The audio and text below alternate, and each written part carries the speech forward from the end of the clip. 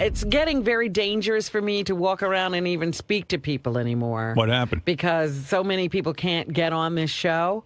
Uh-oh. I was leaving the building last week. Who'd you run into? And I ran into Sorbo, the guy who used to play Hercules. Oh, please. I was called out to the green room before he got to you. Let me come in and tell you this, how we'll tell our stories together. I mean, let me ask you something, because I get this all the time. I mean, Sorbo's got to know on some level things aren't exactly hot for him right now in Hollywood.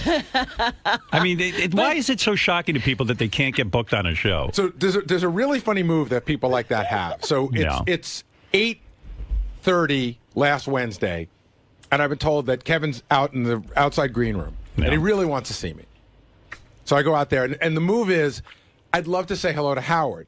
Oh. And I say, well, we're on air right now. And he goes, yeah, that's what I mean. I'd like to come in on the air and just say hello, which is meaning I want to be on the show.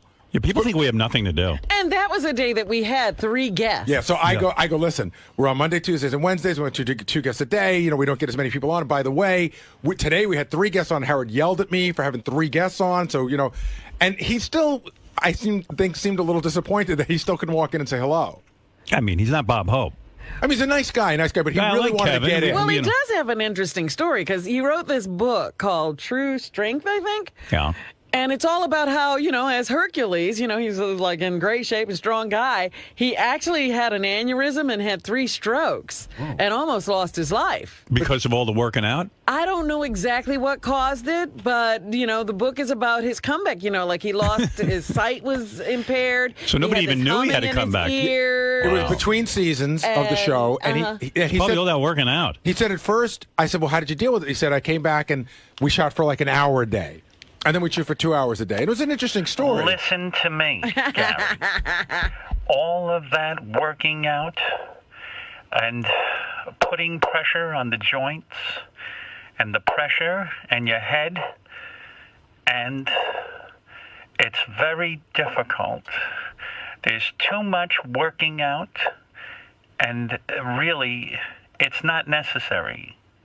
But, Mom, he played Hercules. Hercules, yeah. He had to work out all the time for Hercules. Yeah, kind of. I mean, he's supposed to be in incredible shape. Is that right? Listen, your father and I are in good shape. We walk. We go to the gym once a week. But he's overdoing it. And you're overdoing it. What do you mean? All that running around. All of that exercise. Oh, your heel hurts. Of course, because of the pounding is very hard on the joints. Ma, I'm fine. I want to do some exercise. I sit in a chair all day. Listen, I said movement is good. Your father and I walk. Yeah, but I'm not 85 fucking years old. I can run. Oh, yeah? You think that's... Your father never ran, and neither did I. Look, I'm not going to talk about this. You're making me cuckoo. And Kevin Sorbo absolutely had to work out hard to be Hercules. Oh, yeah? All right, look. Yeah, I'm going to go now. All right, goodbye. That's the lecture. So anyway, I ran into him later in the afternoon. And I'm just seeing this guy walk by me, and I'm like, oh, that's Kevin Sorbo. And I said, Kevin, hi. And he turned around. That was your mistake. Why'd you say hello? I know, but you see somebody, you don't know that this intrigue has gone on. So I walk. You got to see me walk out. You walk out of here today with me. No one can even catch me. I sprint right out of this building. No one catches me. Well, I stopped to say hello, and I got the whole, I wanted to come in today, but Gary wouldn't let me. Well, that means Gary's doing his job. Yeah, hey, Gary's the bad guy. Yeah, Gary, why don't you tell me Kevin Sorbo? Can I tell you the great game that I play now? It's actually a physical game. We pass on a guest, right? Then we finish the show, and I go to do the wrap-up show, and that guest is sitting in the lobby. Right. So I now have to wait till they look the other way and run behind them. Do you really do that? I really do that. My God. Hey, I've done that with a lot of people. Speaking of the wrap-up show, I do want to address this. I don't know if you heard it. Chances are you did, but Ronnie and Sal had a real good fight on the wrap-up show. Yeah. Really? Yeah. Ronnie and Sal? Yeah, Ronnie and Sal. Like, Sal took some low blows to Ronnie about his marriage breaking up. And really? It started out it with... was outrageous. It started out with who would go Skippy on Howard on the show. That's what the conversation started. So then Sal's name came up, and then Sal got mad at Ronnie because Ronnie said, well, Sal's crazy. He could do that. And Sal went right at him. You are nuts, Sal. Do you know why? Why? Because once you make a statement like you make, all your stupid statements, and you say, well, I don't mean that now, once you make that statement, you can never take that statement back. What, are you a shrink? Yeah. Yeah, you can't take that back. I'm not taking anything back. No, you say you've improved. You didn't improve. Sure, it's people all there, change. Dude. People change. You're still fucking nuts. Have you not changed? None of that shit Have goes you not away. changed? You used to be a normal, sane man, married to a nice woman with kids, and now you're out. You're this old wacky elf in strip clubs every night. You fucking changed. You went fucking nuts. Look at you. You look like a 4-year-old with a mustache on for Halloween. You're a little fucking you're so jealous of my life wacky, now. grouchy idiot who parades around in strip clubs. You had a nice family, which I would consider to be normal. You can't wait. Wait a minute. Who's the guy who can't wait to get to the strip club tonight? Well, tonight is a special event. Huh? Who's the guy who can't wait to get there? But I still have my sanity. I'm still. No, you don't. Yes, I do. You're not happy. Yes, I'm very happy. You're not happy. I'm extremely happy, you asshole. Don't go down my road where what I did. Your road is busted and old. If I wasn't happy, I'd Your left. road is decrepit. Okay? You have a dirt road going to nowhere. You're a stupid ass. You hang You're a road where You're fucking not happy. rapists down south drive up chicks and fuck them and cut their head off. You have no road. What are you talking about? Your road is a demented, dark shithole. When would I ever say something like that? You're not. Look at this demented shit that you come out with. What demented shit? You gotta worry about you. What demented shit if I come out? You're fucking nuts. You I'm really not are. nuts. I'm not nuts. I mean, you make statements like you make, man. That's fucking nuts. I would never say shit like that. Oh, because I asked my boss 5 years ago if I could sleep. Guess what? When I worked in Wall Street, I could have asked my boss to stay over. Boss to sleep in their house. But he's got this fucking size of the house of a fucking mall. You think there'd be a little room for one of his employees for one goddamn night? Let me tell you. No, I'm asking me. Let me tell you something. Howard offered to let me sleep in his house a million times when we've had bad weather. Okay. There you go. So you just proved my point. He let you sleep over. But he offered. I didn't ask him. Okay, well, why would you even think of asking him? Because I was confident enough as a friend to ask him because I was in the city. That doesn't make me crazy. To ask somebody who you consider a friend to sleep over is not crazy. I wouldn't even do. I'm with him way longer than you. I would never think of asking him. Hey, Howard, can I sleep in your house tonight? Well, that's you. What are you, a fucking whack job? I'm telling you, you are a whack job. I'm not a whack job. He's right. By the way, we were talking to Sal about, how he would be the one to go skipping. And he's like, I'm not. You're perfectly normal. So we brought up the sleeping thing. And he goes, that was a long time ago. I get it now. But in that clip, you could see he doesn't get it because he clearly thinks you were wrong to not let him sleep over. Yeah, like I have a big enough apartment that I should let him just sleep over. In the meantime, there are a lot of people who he really was friendlier with that had apartments in the city that he could have asked Will. Right. He could have asked a lot of other people. No, he would be more comfortable at my place. Of course you have the room. Right. You practically owe it to him. You wouldn't even know he was there. People make big transitions in their life. They're capable of doing it, and that's what I did. That was the point you made, but you made it sound like what he did was bad and evil for doing it. I didn't mean it that way. That's exactly what you meant. But it's a big transition to go from a family to a wild swinging old fart at a strip club. That's a big transition. Dude, I'm not a swinging old fart at a strip club. I don't live there. I don't know where you get this idea from. Well, the point I'm trying to make is that you said I work for them. I do appearances for them. I go there. You do a great job. Take it easy, old man. Listen to me. You're very good. You think I'm there every goddamn fucking night? You're out of your mind. Ronnie, the point I'm trying to make is that you said I don't have the ability to change. You changed, and you're doing fine. So I changed. How do you know I'm doing fine? I might not be doing fine. I might have. And you didn't say he was doing fine at all. A great show for everybody. Maybe I'm not doing fine. He says he's happy all the time. You painted him as the opposite of fine. What? You changed and you're not doing fine. I changed and I am doing fine. No, you're not doing fine. I'm doing fine. You're not doing fine. Because your thoughts came out to him about how you felt going back a long time ago. Big deal. No, it is a big deal because you can't take back what you've said. I'm not. Boy, when those guys argue, it goes on and on and on. Jesus. I'm getting a little woozy from it. I love in the first clip how Sal used the word demented, and then Ronnie thought it was a good word too. And he said demented. So they both sort of go back and forth with demented. I was surprised either one of them. I was surprised either one of them knew the word demented. I think they just knew it sounded cool. Yeah. Wow. Sal going in there with the marriage stuff and the whole thing. I think that Robin Salem opened up a door and now everybody's rushing through it. Yeah. She kind of she led the way. Now it's Ronnie's whole thing. There was a breach. Yeah, there was a breach. No one was really bringing that up. No one was touching it. Ooh, wee. Salvatore. Yes.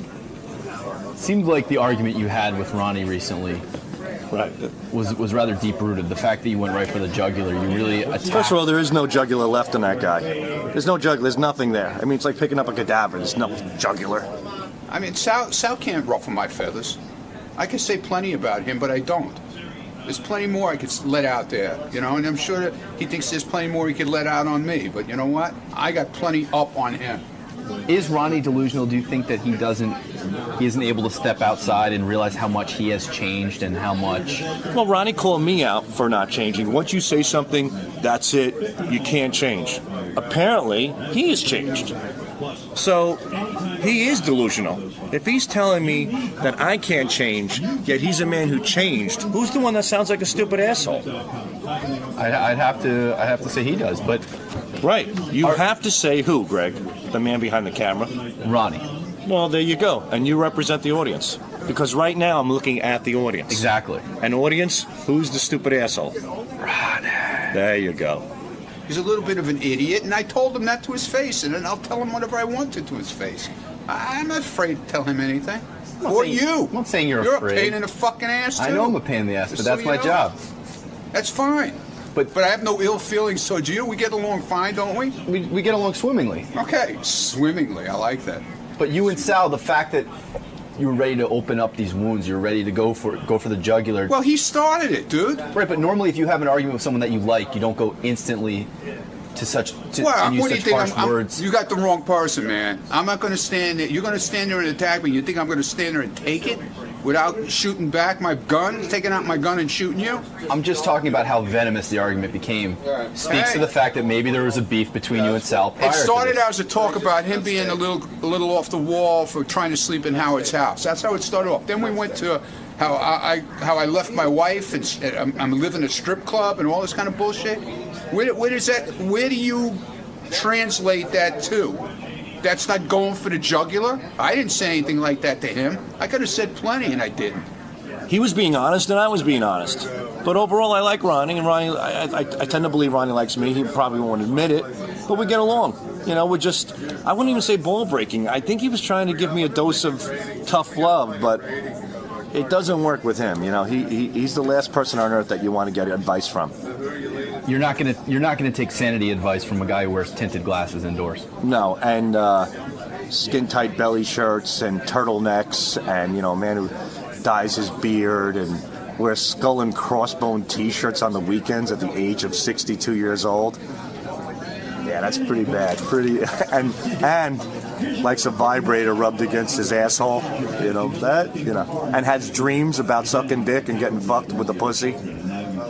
Yeah. You know what? Come to think of it, I will take sanity advice from him. You can't take it back. It's coming from a guy who says, last night I dreamt that I had a pussy and a man was fucking me. And he's talking about me taking back shit? If I had a dream like that, the last thing I would do is say it on the show that it's 20 million listeners, you stupid jerk off. God. Case closed. Captain Sanity. You're looking at it. Yes, Vince. Then we'll get right to the news. Yeah, Vince. Hey, I was watching an old episode of, this is a question for all you guys. I was watching an old episode of To Catch a Predator. And I was just wondering if you guys had a relative, whether it be a son or a father or anything that got caught in one of those things, how would you handle it? Would you disown him? Would you not talk to him? Like, what would you do? If my son was a child molester?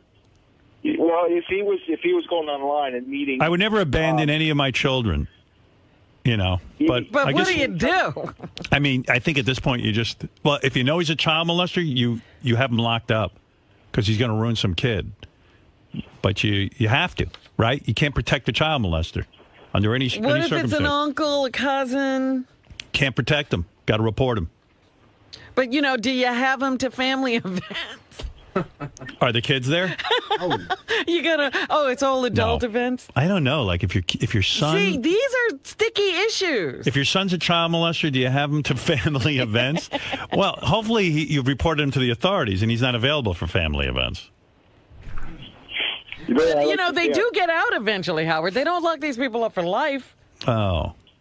Well, I guess I'd have to have him at family events, but I have to say, hey, everyone, listen. He has to wear a scarlet letter. My boy's a child molester. I love him because he's my son, but at the same point, he's fucked up.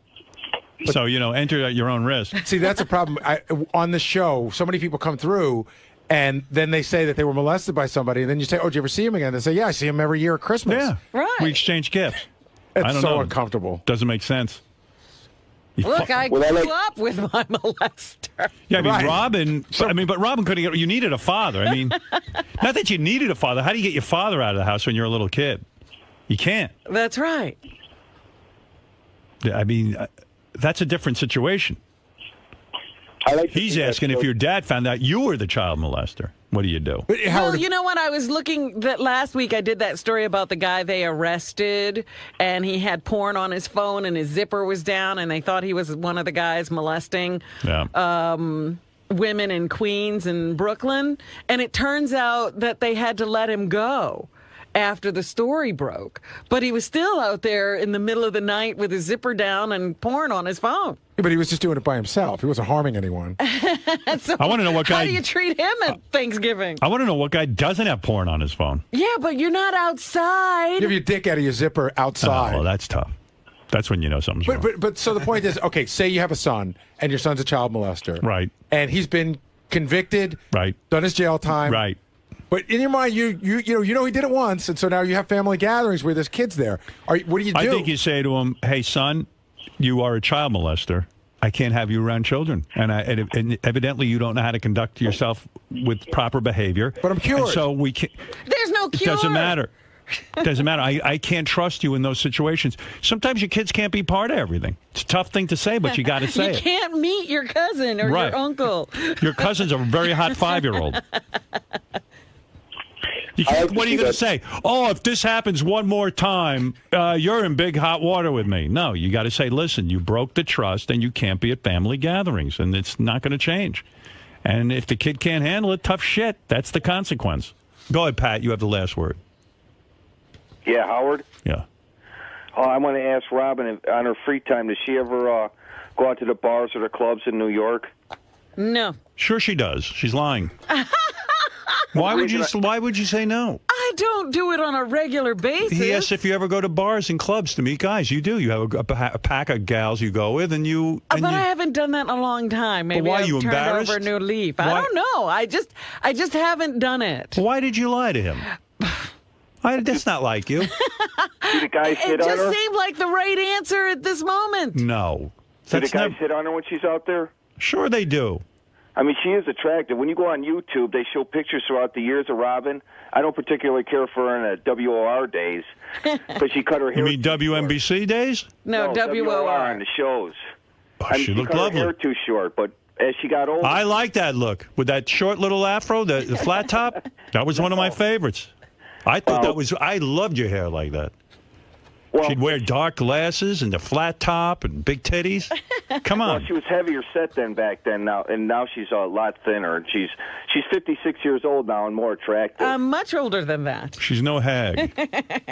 No, the thing that saves Robin is she doesn't look her age. Yeah, absolutely. Most black people don't. That's not true. I've seen some terrible-looking black people who have aged horribly. Wow. I'm not going to mention their names. But Robin, and I don't know that she is aware of this, she looks in her 30s. Now, she's lucky. And any guy listening should realize that. Well, that's why I'm wondering, when she goes out, that the guys don't hit her. I mean, what is she attracted to? I know she was with Mr. X for a long time. She is open to a lot of different kind of guys. Well, let's say she was. And she goes out and she's friendly and she dances with these guys. She told me what she does. She's embarrassed right now about it, but I'm not embarrassed. Sure, she goes out, she dances around. She doesn't particularly like dancing, but she tries. I need a cock. Okay. There's no shame in that, Robin. I need a cock. Now you're opening up. So I'm not embarrassed. Right. I need a cock. Well, Who doesn't? Like when she's at her apartment building, I mean, and she's in the elevator, don't guys hit on her then? I mean, guys have to hit on you, Robin. Sure, it happens. What? What's the big deal? I've been there when guys hit on her. I walked down the street with her one time, and this guy, I believe he was a parking lot attendant, he started coming on to her and saying things in front of me. Now, for all he knew, I could have been her boyfriend, and he could care less. Well, you guys been around for 30 years. Everybody knows you ain't her boyfriend, Howard. Well, I don't think this guy was aware of anything. Well, this guy didn't know who anybody was. No, I don't think he knew Robin. I don't think he knew me. This was years ago. But, Robin, are you attracted to just black guys, or are you attracted to white guys? Or? No, she goes all the ways. I need a cock. I'm attracted to really wonderful people. She's attracted to anybody. Not. I mean, you haven't been involved with anybody for years, and what did you go 8 years without sex? Robin, has a total stranger ever hit on you and it worked out? Well, the guy in the guy in the book in the San Francisco. San Francisco, yeah. Right. Right. Oh, the guy who she had anal with? The poop shoot guy. I didn't want to say that. First of all, I thought that guy was weird because who, meets someone and the first thing they do is fuck her in the ass? I mean, that's just insane. He didn't want to get me pregnant. Yeah, I mean that's he didn't insane. Know me. He just figured, you know what, let's not take a chance. He looked over Robin and he goes, well, you know what, let's skip your vagina. I say that guy was maybe gay. Because that guy's nuts. About him? Did he dress well, or was he super attractive? Who knew what he was dressed like? I met him that night. Yeah, but what attracted you to him? I don't know. It was a chemistry thing, I guess. Theo, go ahead. You're on the air. Yeah, you were talking about family members that do weird things. Once during a Christmas dinner, I had an uncle who was talking about how hot the other aunts were. And he said, oh, I'd bang her. And he leaned back, adjusted himself on the couch a little bit, stretched out, and blew a load in his pants. Now, when you're a kid, 7, 8 years old, what do? He blew a load in his pants at Christmas? Talking about the ants. Talking about the ants. And he blew his load spontaneously without touching himself? No, he reached in his pants, adjusted a little bit, and stretched out a little bit, and all the other uncles are sitting in the living room watching. How do you know he blew his load? Yeah, dropping loads. It was that. You got a funny look in your face. No. He got up and cleaned himself up, and what are you doing when you're a little kid? That's, you know what I mean? I never heard of such a. I don't know what you do when you're a little kid. You go to your room and hide. Hello, Robin. Yes, hello. May I talk to you for a minute? Certainly. What is it? Well, I wanted to talk to you about your I was going to say your clubbing ways, but really your non-clubbing ways. So, I occasionally go to a club, but not enough to say I'm a club girl. What is it about going out to bars and clubs and being hit on that's such a turnoff for most women, actually? Well, it's just that you don't think anybody really serious or that you should bring home would be in a club hitting on you. I don't know why, but that's generally the rationale. It's like, this is just for fun, and, you don't think, that you should bring that guy home. Because it's such a party atmosphere. There's booze, there's loud music. Right, and this is what they do. They're here all the time looking for women. So how does one pick up Robin Quivers? What's the method? Oh, you know. Well, I mean, I know, but I'm talking about the general public. I mean, I'm an exception, obviously. How does one pick up Robin Quivers? How do I know? It just happens, Something happens. You have to either develop a relationship somehow if you constantly put yourself in my way, or, you have to have some kind of a way of getting to me. I don't know. How would I be able to answer that question? Well, if one were to bump into you in the street and they wanted to make a play for you, what would be what's the only chance they have? Because it's obviously not going to work at a bar or a club. What's the only chance they have? How can they become like that legendary San Francisco man? Obviously, I would have to be in the mood. It's true. It is a two-way street here. I can only tell you the people who've been unsuccessful. There was one guy who walked up to me one day and he gave me his card and he said, I'm the right man for you. You don't know it yet, but I'm the right man for you. And I certainly never called him. So business cards are out. No, not business cards. It was just like, why would you say that to me? I'm the right man for you. And why would I just take your cards? You're some guy walking down the street. You know, that seems odd. So you'd like a little bit of a clever move, not something shticky like that, but just, are you saying be yourself? Yeah, I think that's what you have to do. You have to have some self-confidence. You know, the usual things that people say. Let yourself shine through. Yeah. And it may just lead to a date with right. Yeah, it could. Who knows?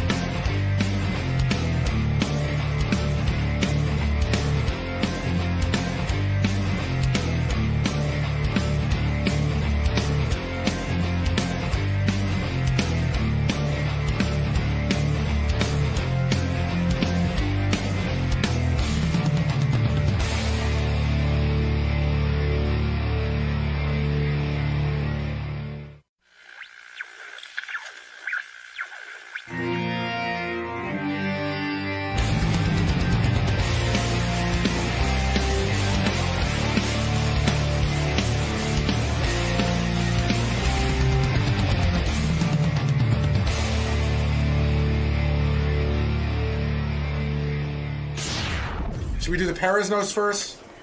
Yeah, probably. All right, but don't lose it. I won't. There's some good stuff in these notes, actually. Wrote a children's book. That's what he's promoting today. The Boy with Pink Hair. In 2010, he went on Ellen DeGeneres and said he was going to stop bullying celebrities on his website. This is part of this campaign to end high school bullying. So now he says he describes himself as more sassy than hurtful and nasty. He apologized to several celebrities on Twitter, including Demi Moore. He apologized for calling her daughter a potato head. It used to be funny. Hello. What's up, Perez? Good morning. How are you today? I'm very well. I feel like it's been far too long since I've been on Howard. Yes, it has been a long time. How long has it been? Like a year and a half, 2 years? Probably, too long. Too long. That's far too long. Just this way, sir. You look different. Oh, thanks. You're very fit. Oh, I've been working hard at it. You know, I was in New York in September because I have a new children's book out. But a few people told me I shouldn't come do Howard to talk about my children's book. But you know what? Fuck that. I totally should come and do Howard and talk about my children's book, amongst other things, because I love Howard. And he has listeners with kids. I mean, yeah, I love Howard. So I'm very happy to be here. So it's called The Boy with Pink Hair. The Boy with Pink Hair. Although it's been a while since I've had pink hair. I'm trying to butch it up now.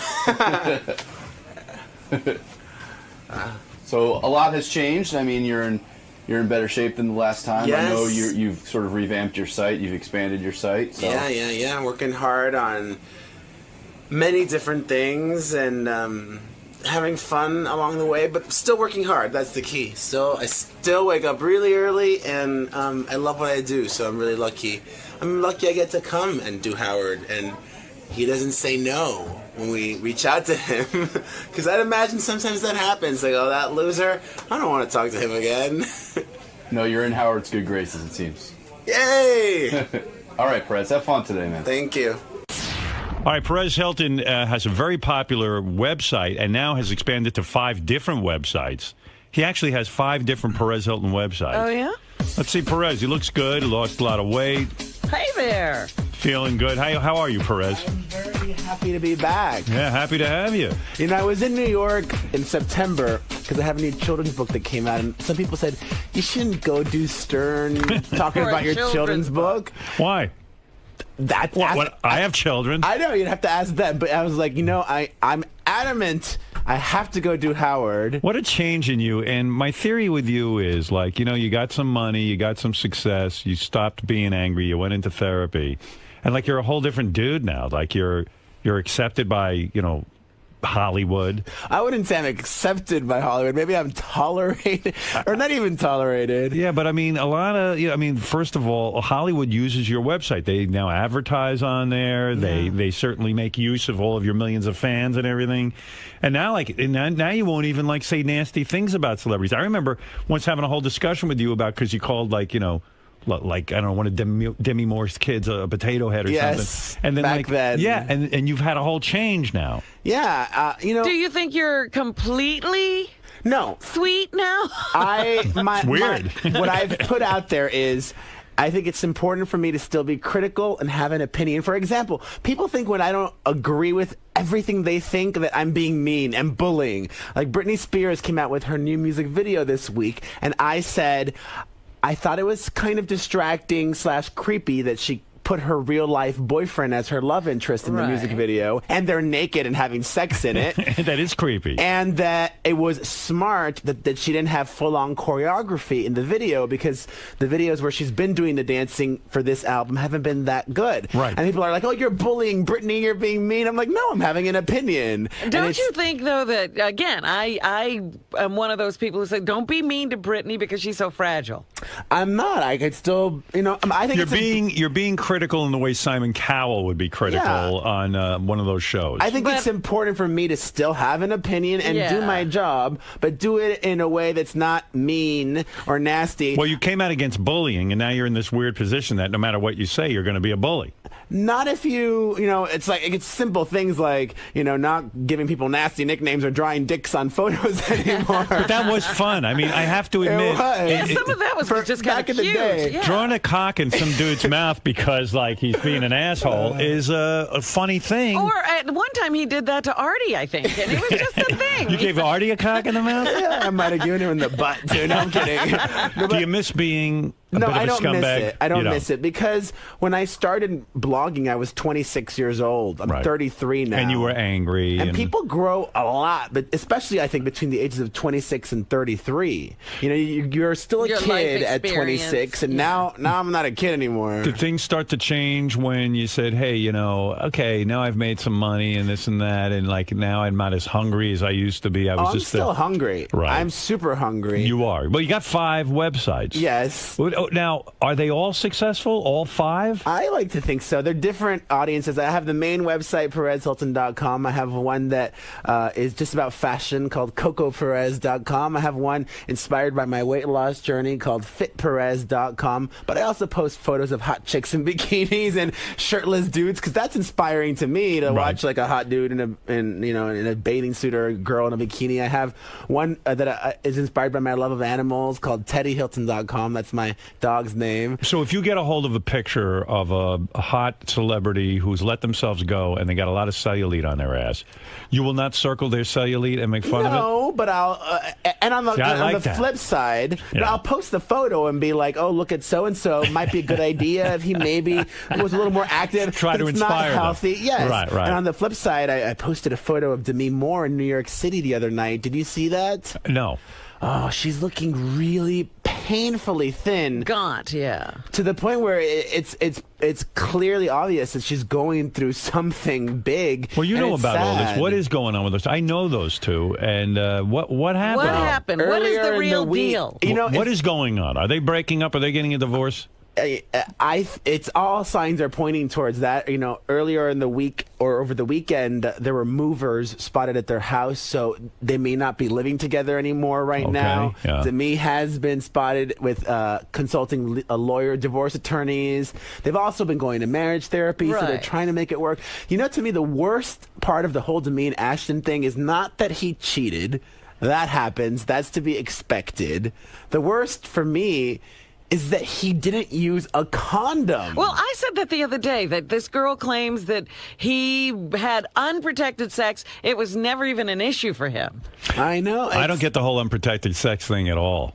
Because not only... In any situation, I know tons of guys who don't use rubbers, and they just randomly go out. They're not exactly like hooking up with the love of their life. Yeah. And they're not vetting these people. They're not saying, who have you been with? He never met her before. Yeah. He could you always get wear an a rubber STD. when you fuck some dude? Yeah. You or, well, I don't do that act that often. Oh, you take it in the ass? No, no, meaning cool. like for a first time, it's just like oral. Suck each usually. other off. What do you do for that? I don't use a condom. No. You could probably get some herpes, but. Well, you know, what thankfully I haven't. Because you suck a lot of cock. No, I don't. I want to. I got an iPhone last week. Yeah. Because I used to be BlackBerry only. Right. And there's this app on iPhone called Grindr. Oh, you hadn't experienced I got that before. Grindr. No. And High Pitch Mike, I think, is on Grindr, isn't he? I don't know, but that's the one that'll tell you yes. where a gay person is within, certain inches of you. It's geo-targeting where you are and what other gay dudes are near you. You're on Grindr? Yes, my headline is, yes, it's really me. and I had not used it before my trip to New York ever. So it's like, wow, a whole new world of possibility. And I used it my first day here, and it worked. So and I you met mean somebody. you went on Grindr, yes. and you said, look, I need a blowjob. No. No, you don't do that. The good thing about Grindr is, although I would say it's mainly about hooking up, not everybody on there is for hooking up. So I could just theoretically be there wanting to be friendly. Yeah, right. But I was out at some bars and I said, well, in those situations where I'm at a bar, gay dudes often don't come up to me because they either still think of me as that douchebag Perez, or they might be intimidated, or they're just not into me. Right. So I figured, well, this might help. Yeah. And it did. So I was on there and somebody messaged me and was like, I'm at this bar, come over and let's have a drink. Was the guy handsome? Very. Yeah. Very. Well, they can exchange I'm pictures, still too. shocked. He's too handsome. He's like, I was like, what do you do? He's like, well, I just graduated from architecture school, but I want to become a model. I'm like, you could be a model. I was like, I scored a model. I still am in disbelief.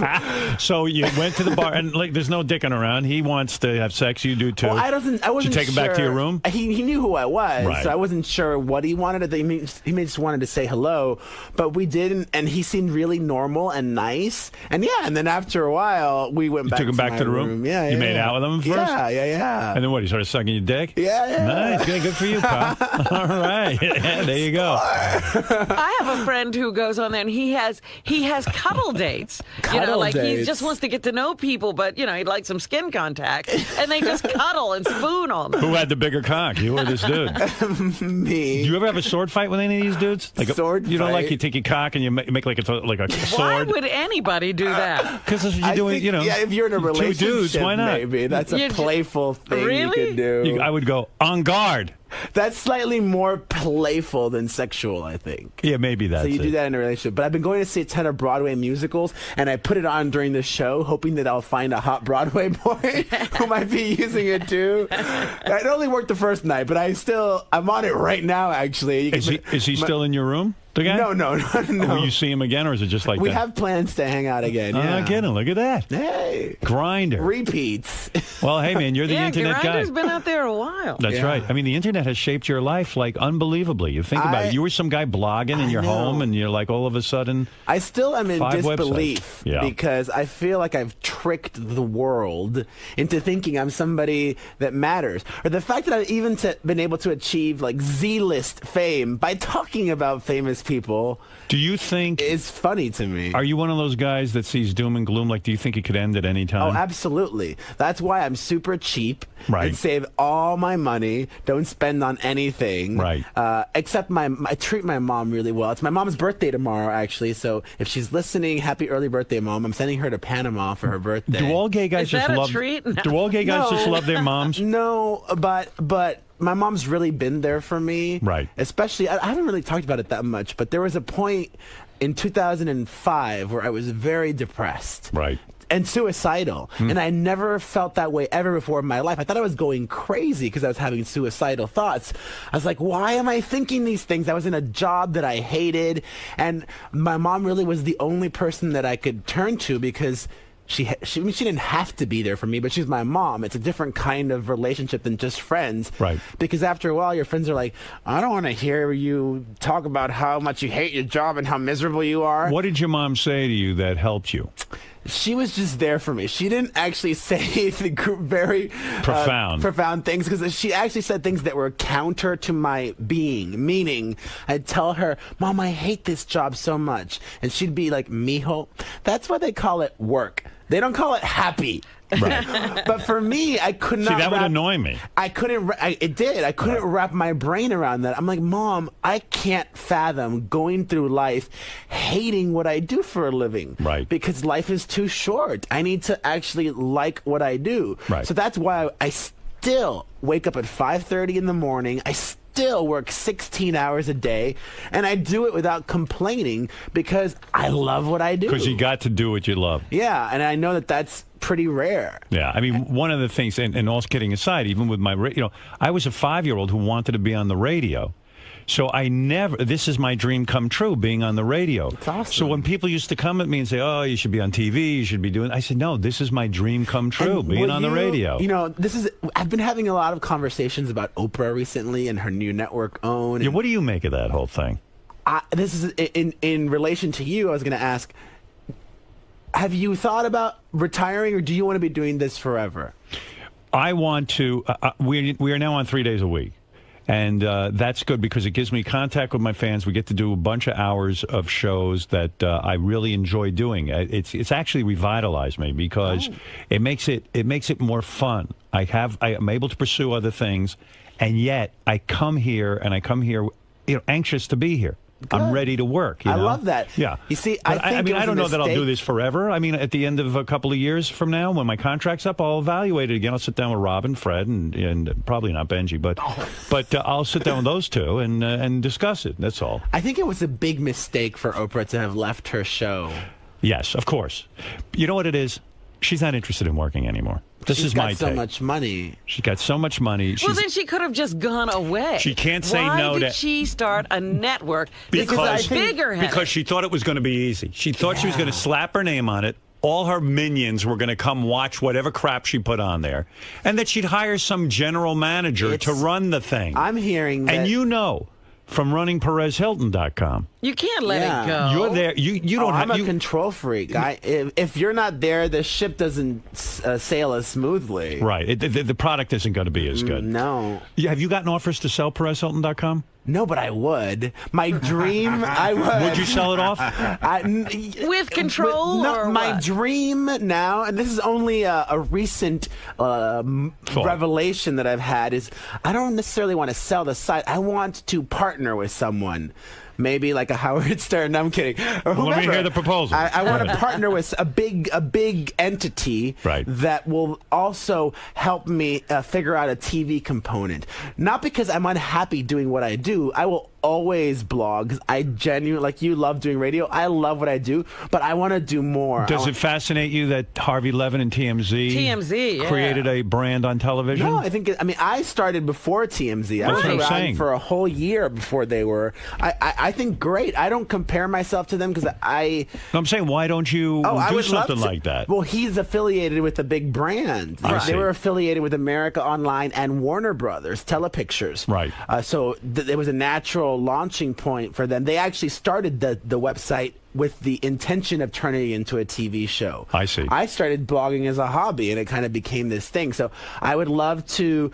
What do you think? What do you multiple TV shows? Like I want to get my mogul on, be like 𝗵𝗻Hilton presents. Well, maybe you should take over the Oprah network. Yeah, it sounds like you got some good ideas. You got some energy. I think my brand doesn't match with hers. So do you think Oprah was just kind of tired and grabbed at this thing and is not really getting it off the ground? I don't know if it's tired because she was not working that hard on her show towards the end anyways. I just think in her mind, and 25 years, it was a good number to wrap her brain around. Right. But I would have just kept going because part of what I love about Oprah, I am an oatheist. I am a minion, as you said. You like Oprah. I love Oprah. I feel that she genuinely wants to try and make the world a better place. And she has, and she is, in my opinion. Yes. But I think she could have been more effective in doing that, having stayed on her show. And she could have maybe had fill-in hosts and doing more things like that and reached more people than now with OWN, which is failing dramatically, I think and Rosie's Yeah. failing, and oh my gosh, complete side note. Yes. I don't even know how relevant it is to a lot of your listeners, but I'm Cuban and gay from Miami, and I worship Gloria Estefan. Yes. And your interview with her was, I think, the best interview she has ever done in her whole life. And I watch and listen to everything Gloria does. I was listening to that. I was like, oh my God, what is what Gloria?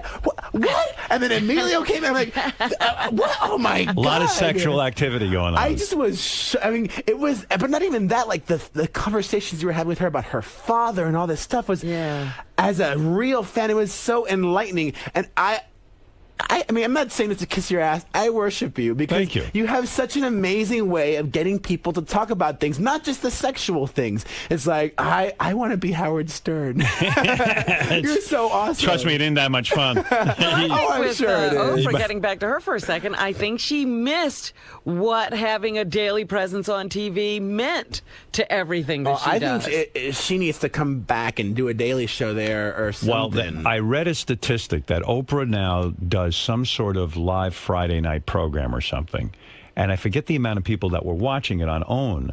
It wasn't a lot of people. Wasn't a lot. She went online after the show.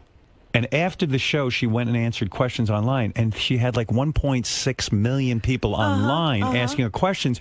And it was almost like people would rather go online and see Oprah than watch OWN. There's something about OWN. I asked her a question on Twitter once while she was doing that, soliciting comments, and she was a little cunty towards me.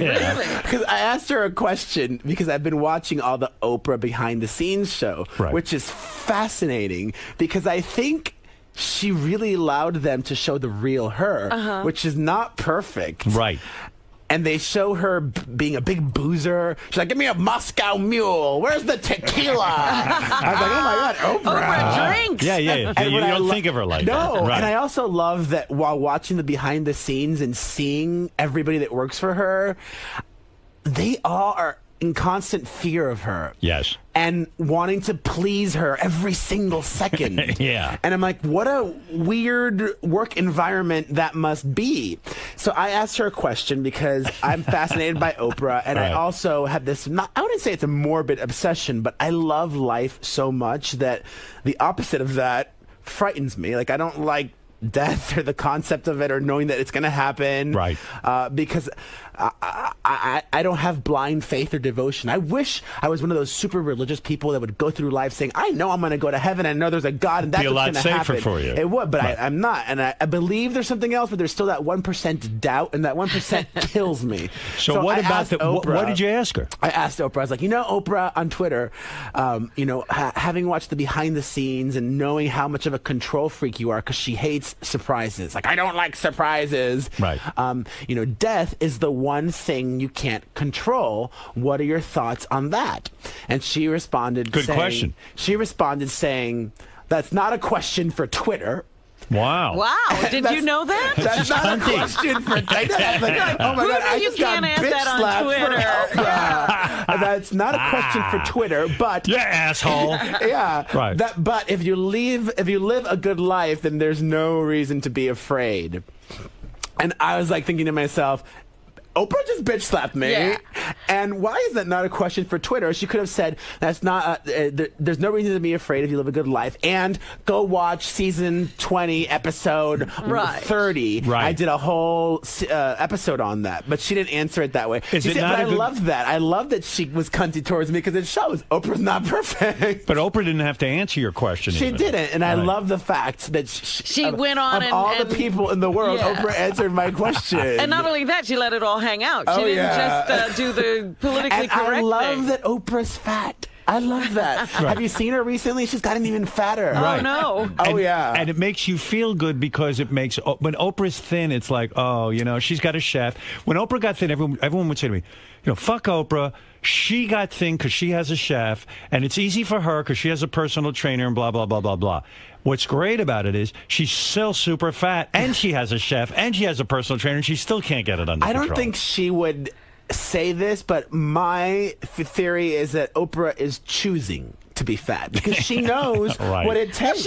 Yeah. Robin and I know what it takes to be been up not and down fat. and up and down. And she's not willing to put in what it takes to not be really fat. So what do you think Oprah's eating? I mean, she's not even eating She healthy. loves She's eating, fried she's food. drinking. She's drinking and eating. She's having fun. Right. It's but fun eating and drinking. It's a lot of fun. So Oprah has given I up. would be eating and drinking all the time if I could. And do you think there's anything Oprah can do to get her channel? Like you indicated that Rosie isn't doing well, but Rosie just started. I mean, she does have to build up. Well, no? apparently what they're reporting now is that there's been a big drop off from her debut. Yeah, I think What's she I think doing wrong? Rosie's Is she- fucked. I love Rosie, Yeah. but I think what Rosie did wrong is she hasn't grown or evolved or has not shown a different side of herself yet. Mm-hmm. The first few episodes have felt like that NBC variety show that she did, which bombed.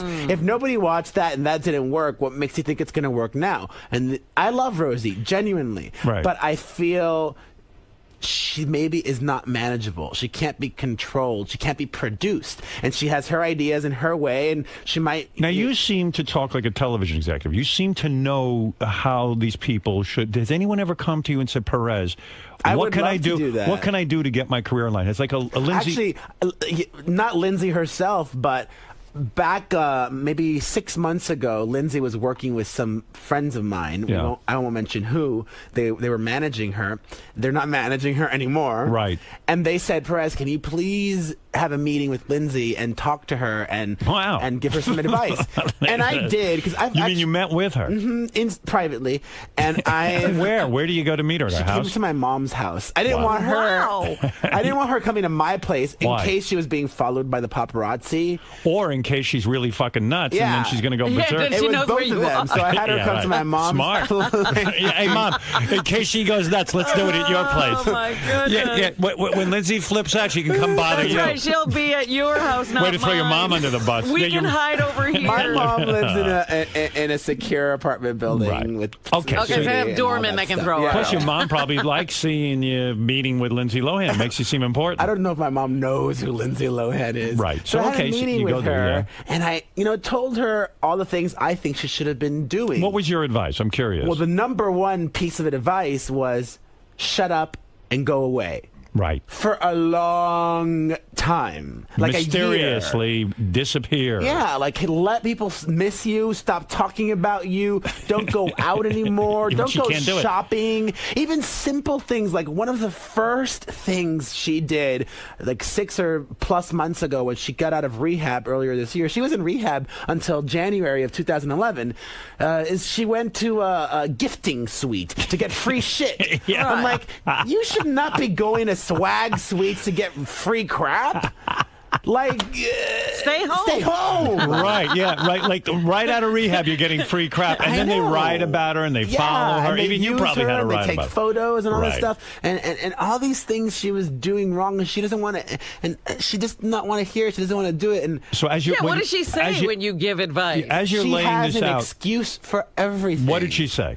She's like, oh, I'm not really going out that much. All I do is go out for my court-appointed probation check-ins. I'm like, oh, really? Because I saw photos of you here, and I saw photos of you there, and I saw photos of you here. Right. And she has an excuse for everything. And she's like, it's like, why did you go have lunch with Samantha Ronson? Why couldn't Samantha just come over to your house? Right. You didn't have to go have lunch with her in public. Just invite everyone to your place. Right. Stay locked in. I know it's not the most pleasant of things.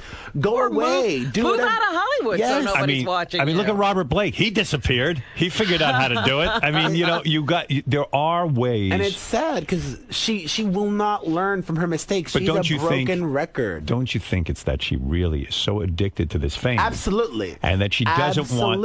want to listen What to is she you. without Absolutely. it? Yeah. Even though That you're you giving her good advice. Absolutely, Howard. So how long does this meeting go on? It was about an hour, and it was really awkward and uncomfortable and she was so defensive, and I was like, listen, I've known Lindsay I've been blogging for 7 years now. I met her actually pretty early on. I've known her close to 6 years.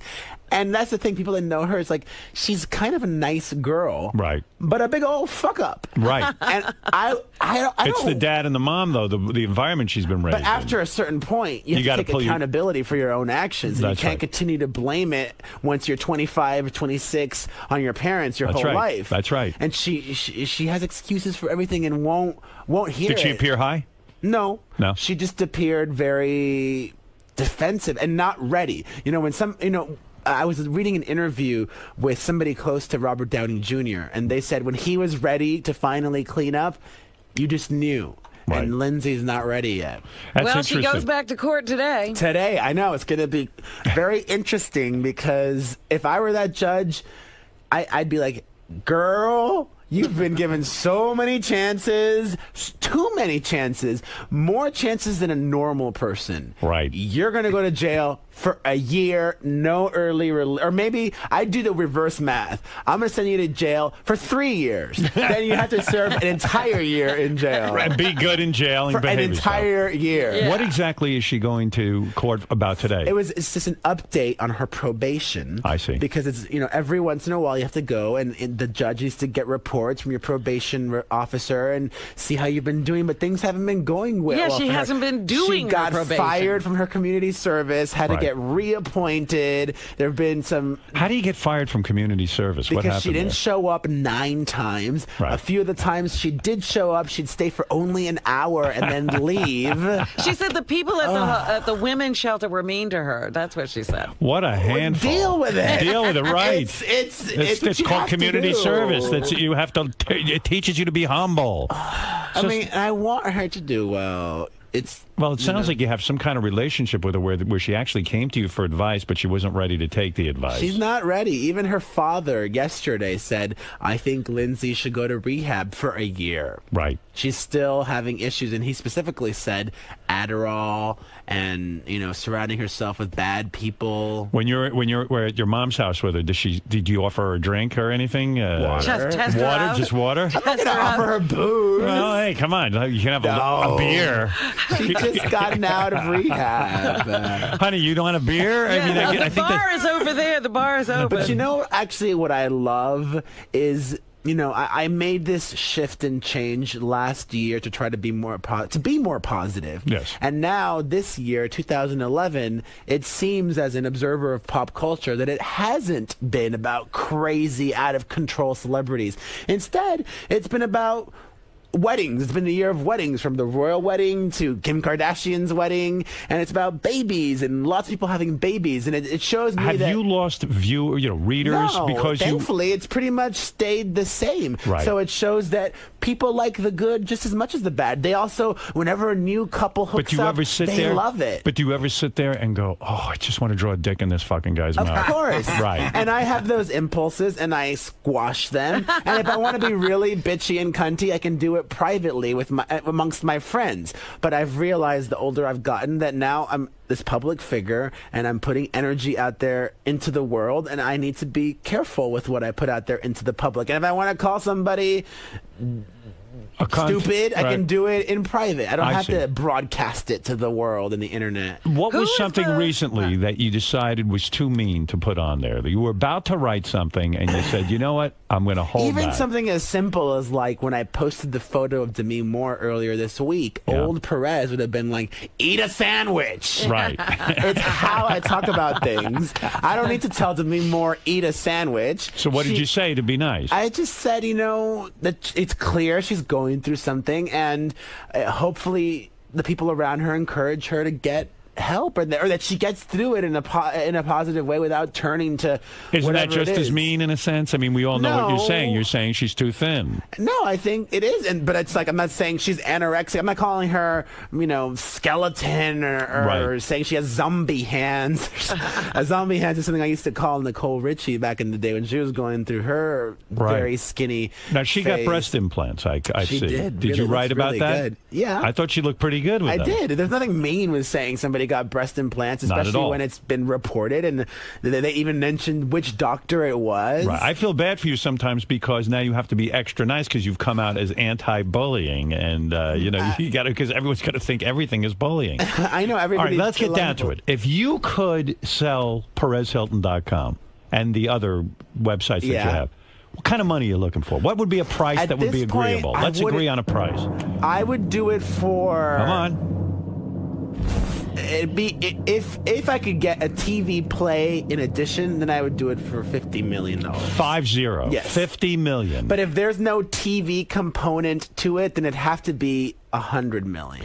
Now, what are you basing these figures on? Do you get a lot of advertising on PerezHilton.com? Yeah. I see lots of ads on there. Very fortunate, and some people even complaining. You got so much fucking ads on your site. Do you have a sales department? Yeah, you have a head sales manager and the whole I have thing? a great team called Blog Ads. So if you want to advertise on PerezHilton.com, you can email philton@blogads.com. Now, when shameless plug. You seem to be a big X Factor fan, as I am. I love X Factor, and you post on your website the performances. The ones that I like. Are you paid for that? No. Just because I love the show. I love 𝗫𝗄𝗿𝗄, and and because they are smart. This is actually, to me, 𝗫𝗄𝗿𝗄 is one of the smartest people around, and I'm so inspired by him. Mm-hmm. I don't watch television. Right. But I watch clips online. Yes. And Simon was smart enough, even though X Factor's not doing well in the ratings, unfortunately. It is doing well. I'll tell you something. It's doing well enough. It is doing well. It's doing well enough. He made the expectation too high. I don't think it's doing well. It's number one in its time slot. Yes, ... But yes, The Voice did better. Summer versus fall. Okay, that's a good point. Yeah, he's got much more competition. I'm going to call X Factor a winner. The only thing is, Simon made the expectation so high. Yeah, he said 20 million. Yeah, that'll make it look like a loser, but it's a winner. But X Factor cost a lot more than The Voice. X Factor is such an expensive show to produce. I mean, you look at it, they're renting out arenas. Yes. They're flying contestants to the judges' houses all over the world and having crews all over the world. So what I was getting at is... But what does it mean when they say there's a $5 million prize? It's not $5 million. What does a $5 million recording contract mean? I think it is $5 million, like his own money. It is? No, I read the website, and it's a $5 million recording. What does that mean? Give it to you over several years. That sounds like horse shit. Because again, you said it. These people think they're going to be buying people houses and all of this stuff. I don't know that you certainly don't get a $5 million check. Right. Maybe not all at once, but legally they'd have to give it to you eventually over time. So why I post all of them is because Simon puts them up on YouTube. Right. So it's easy for me to view the clips. Yes. Whereas a show like American Idol and The Voice, they don't post their clips on YouTube, which for me is stupid. And I understand the point of view of the network. They want to keep it to their website like Fox.com or Hulu or NBC because they can make more money through selling ads than having it on YouTube. But if you allow something to be on YouTube, it can maybe go viral, and more people will end up watching your clip. And then if stuff is going viral and people are talking about it, then ultimately more people will watch the show. How much advertising does PerezHilton.com generate? I'm curious. Enough. I don't actually look at the numbers. How much money does it make? I mean, it must make a lot of money with all these ads. What does it cost? I want to buy an ad on PerezHilton.com. What's it cost me? Buy what they call a wallpaper. I mean, I don't want to be that douchey dude who talks money. That's not douchey. Listen, that's the business you're in. It costs something. I mean, okay, I'll give you answers. I'm not going to be that asshole who doesn't reveal answers to Howard. All right, go ahead. Perez, you were so lame. If you want to buy a skin, where the takeover of this site, it's $50,000 for the day. $50,000 for the day. So in approximately, it might be a little more. When you or say less. you'd sell Perez Hilton for $50 or to $100 million, you're basing that on some multiple of what the advertising brings in. Yes, and I'm also basing it on me and how long I've been doing it, and if I keep doing it for so long, it is amazing. I mean, when you think about it, I mean, you were a guy in his room writing some stuff about celebrities. But also my expenses are low. I don't have a big staff. I don't have big fancy offices. I don't. Who advised you to get a sales manager and all of that, and how do you hire one? They contacted me. the sales manager say, "Hey, I think I could sell advertising." It's an outside company that sells my ads. I see. So they take a percentage and then they give the rest to you. Exactly. Wow, look at you. They're great. Yeah, they're awesome. Now you wrote a children's book about don't beat up people, right? It's about being different. Right. But what's great about it is there's messages in there obviously look at the change in you. For kids. Kids books. But there's messages also for adults. Actually, I have a copy for you here. Thank you. And for Robin as well. You can read that to me, Howard. It's one of those picture books. Not only will I read it to you, Robin, this is a book I could read because my reading level is very low. I'm starting to think I have a reading problem. It's called The Boy with Pink Hair. Oh, this is nice. So the message in the book is you're hoping that people with pink hair will be treated nicer. No, my message is, there's a lot of messages, but it's about being different. It's about finding what makes you special, sharing that with the world, and about how sometimes all you need is one person to not look at you like a freak to make all the difference. That's right. You feel accepted. Yeah. And it's just one person. That's sometimes all it takes. Are you the boy with the pink hair?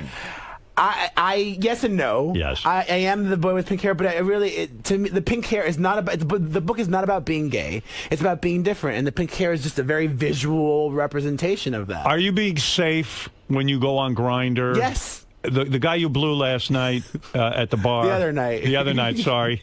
I don't have my night straight. But you went to your room. All that we did was oral. You blew him once? But I didn't, well, I mean, for an extended period of time. What do you mean? Not once for 2 minutes. What do you mean? You only came once, is what you're saying. Yeah, but oral lasts longer than longer than 2 minutes. Yeah. Well, you blow him a little bit, then you pull your mouth off. No, then he'd blow me, and then we'd blow each other. It's a whole thing, huh? Yeah. I hope you're on the pill. So you guys blew each other for a long time. Transition from children's book to blowing. Hey, talk to the author night. They told you not to come in here. No, I love it. How does the night end? Like after you blow a load, that's it? He left, and actually, thankfully, he left because I'm nice, and I would have let him spend the night and not kicked him out. Oh. But he's like, "Should I go?" And I was like, "I have to wake up extra early because I'm going to the gym in the morning." Yeah, you don't want to do it in your bed all night. It's like, let's go to sleep. But I'm not the dude who'd be like, "Okay, thanks, now leave." He was aware enough to be like, "Should I go?" and ask. And I was like, "Yeah." Sounds like you guys drag out the night, though. I mean, it lasted a bit. Yeah. Like, do you wash each other's balls first or something? You get rid of the stink? Sometimes you can or you do that, but we didn't do that. How old a dude was this? 23. Man, don't go with older guys. My balls always smell lately. I got to constantly shower. I mean, it's like I'm catching. Are you working out extra hard? I'm working out and stuff. Did you finish on his face? That's what I'd blow my fucking load right on his face. I wouldn't do that on a first time unless they ask for it. Where'd you finish, in his mouth? No, over his chest. Do you have a hairy chest? Do I? Did he? Did he? Not especially. So you blew your load on his chest? Yeah. That got you off, huh? What was he laying on his back? Yeah. Yeah. Wow, look at you. No, where did he finish? He came on his back on himself. He came on himself? Yeah. That was polite. Did you say to him, he was very polite. He asked, should I stay? He was a very polite guy. Does he say to you, I'm about to come, where should I come? He didn't ask. He said, I'm about to come. He did? And then he just said, hey, I'll do it on myself. I'll just lay right here. I'll stay where I'm at. Do you think he did that because you're famous and he didn't want to offend you? Well, I don't think you assume you're going to come on somebody else. Yeah. It's a crazy scene, man, going on in that hotel room. Who finished first, you or him? I did. You did? Yeah. Good for you. And then you finished him off. It's nice. Like, after I blow my load, I ain't finishing anyone off. See ya. I wouldn't be a very good gay man. Because, once I come, that's it. We're done. But that was nice of you. You jerked him off a little. And it was all very polite and kind. Good for you. You know what? You're a gentleman. I have another couple we should ask about. Will and Jada. Actually, this is good. Yeah, what do you know about that? I know some insider information. Excellent. I don't even, sometimes I don't know why some things just slip through the cracks, and I didn't talk about it on my website, but I heard it from very reliable sources. Yes. The story that Jada cheated on Will with her TV co-star Mark Anthony. Right. From my sources, may not be true. It might not have actually happened, but J-Lo thought it happened. So the story came from her camp, leaking it to the media, and somebody on J-Lo's team going to this magazine and be like, Mark is cheating on or cheated on J-Lo with Jada. Oh, and that set the whole thing in motion. Even if it didn't happen, J-Lo either wanted people to think it happened, or she herself thought it happened, and that's how it. Maybe she used it as an excuse to get out of the marriage and say I could never trust you again. You know? That's how that all happened. So I don't think Jada cheated on Will, but J-Lo was gone. Do you think I've heard? Well, are they getting because everybody was saying there's tension in that relationship. They have an open relationship that they're allowed to fuck around. Yeah, there's all sorts of. And I heard that about Demi and Ashton. Yeah, I hadn't heard that about Demi and Ashton, but I had heard that about Will and Jada. Really? And everybody said there's rumors that she's a lesbian and he's gay and all that stuff. Yeah, I hear all this. I stuff. don't know. Who knows? You don't know. I don't know. For once, you don't know. I don't know. Yeah. All right, good. I knew Zachary Quinto was gay. Yeah, well, get somebody in here who knows. Gay gossip. Here's some gay gossip. Give me some gay gossip. This either. Okay, Zachary good. Quinto just came out of the closet. Awesome. Right. Congratulations for him. He's got a boyfriend, so I'm not outing him. I wouldn't be outing him or his boyfriend because his boyfriend is out. I don't out people anymore either. Okay. But he is dating Jonathan Groff. You may not know who he is, but some of your listeners might. He was on Glee. He played Jesse St. James. He's a big Broadway star too. So there's a guy you should blow, Zachary Quinto. Well, I could see you two I'm more together. into Jonathan Groff. He's way hot. You're not into Zachary Quinto? He's nice. I've met him before. He's a nice guy, but he's definitely. Jonathan Groff is more my type. You know, it's funny. Are there any gay celebrities that are really straight? They're just pretending to be gay? I'm sure there are. There are? There are gay celebrities that pretend to be straight? Oh, yeah, but I'm not outing them anymore. Oh, okay. Are there any, but in other words, they're gay. They're openly gay, but they're really straight. You're That's crazy. acting like you're saying there's straight people who are pretending to be gay. No. What? Gay people pretending to be... yeah. No. Yeah. That's what I'm saying. Oh, wait, I got confused. You know what? Forget the question. Strike it. All right. Perez Hilton's children's book, The Boy with Pink Hair, is in stores now. And check out Perez's website at perezhilton.com. And if anyone wants to buy the website, $50 million if you want to partner in a TV project, $100 million if you just want the whole thing. You know what I'm saying? Right. Yeah, I'll take a couple of phone calls for you real quick. Okay. Yeah, okay. Let's go to Al. Al in Manhattan. Go ahead, Al. Howard, how you doing? Hey, brother. Man, 20 years. I just want Perez's thoughts on this. My girlfriend is really sexual. Now she's telling me she had a dream that she was on top of me, fucking me. Ooh. And a guy rolls over and jerks off and comes in my face. And she wakes up having an orgasm from that. Oh. This is what that means. What does that mean? It means that your sex with her is boring and she wants you to spice it up. But she's not saying, I want you to have sex with another dude. She's saying, tie me up, let's use some handcuffs, That's a very astute observation. Good for you. Shit like that. Yeah, I like that. That's very good. Sandro, go ahead. Sandro in Ontario, yes. I think he's busy. I think he's put down the phone. All right, Jenks, go ahead. Hey, you sound like you're shot out of a cannon this morning, all in a good mood, Perez, and I was wondering if maybe you got a little mud on the helmet last night. Not last night. I am in a good mood. I mean, I'm happy to be here. He's thin. He's getting laid. He's doing his thing. I'm happy to be in New York. I've seen 6 musicals since I've been here. I'm in gay heaven. Well, my wife is on your website I love your wife. constantly. How did you meet Beth? I met her at a dinner party. And you went up to her, or did she come up to you? You were both. It's a whole long story how we ended up at this dinner party.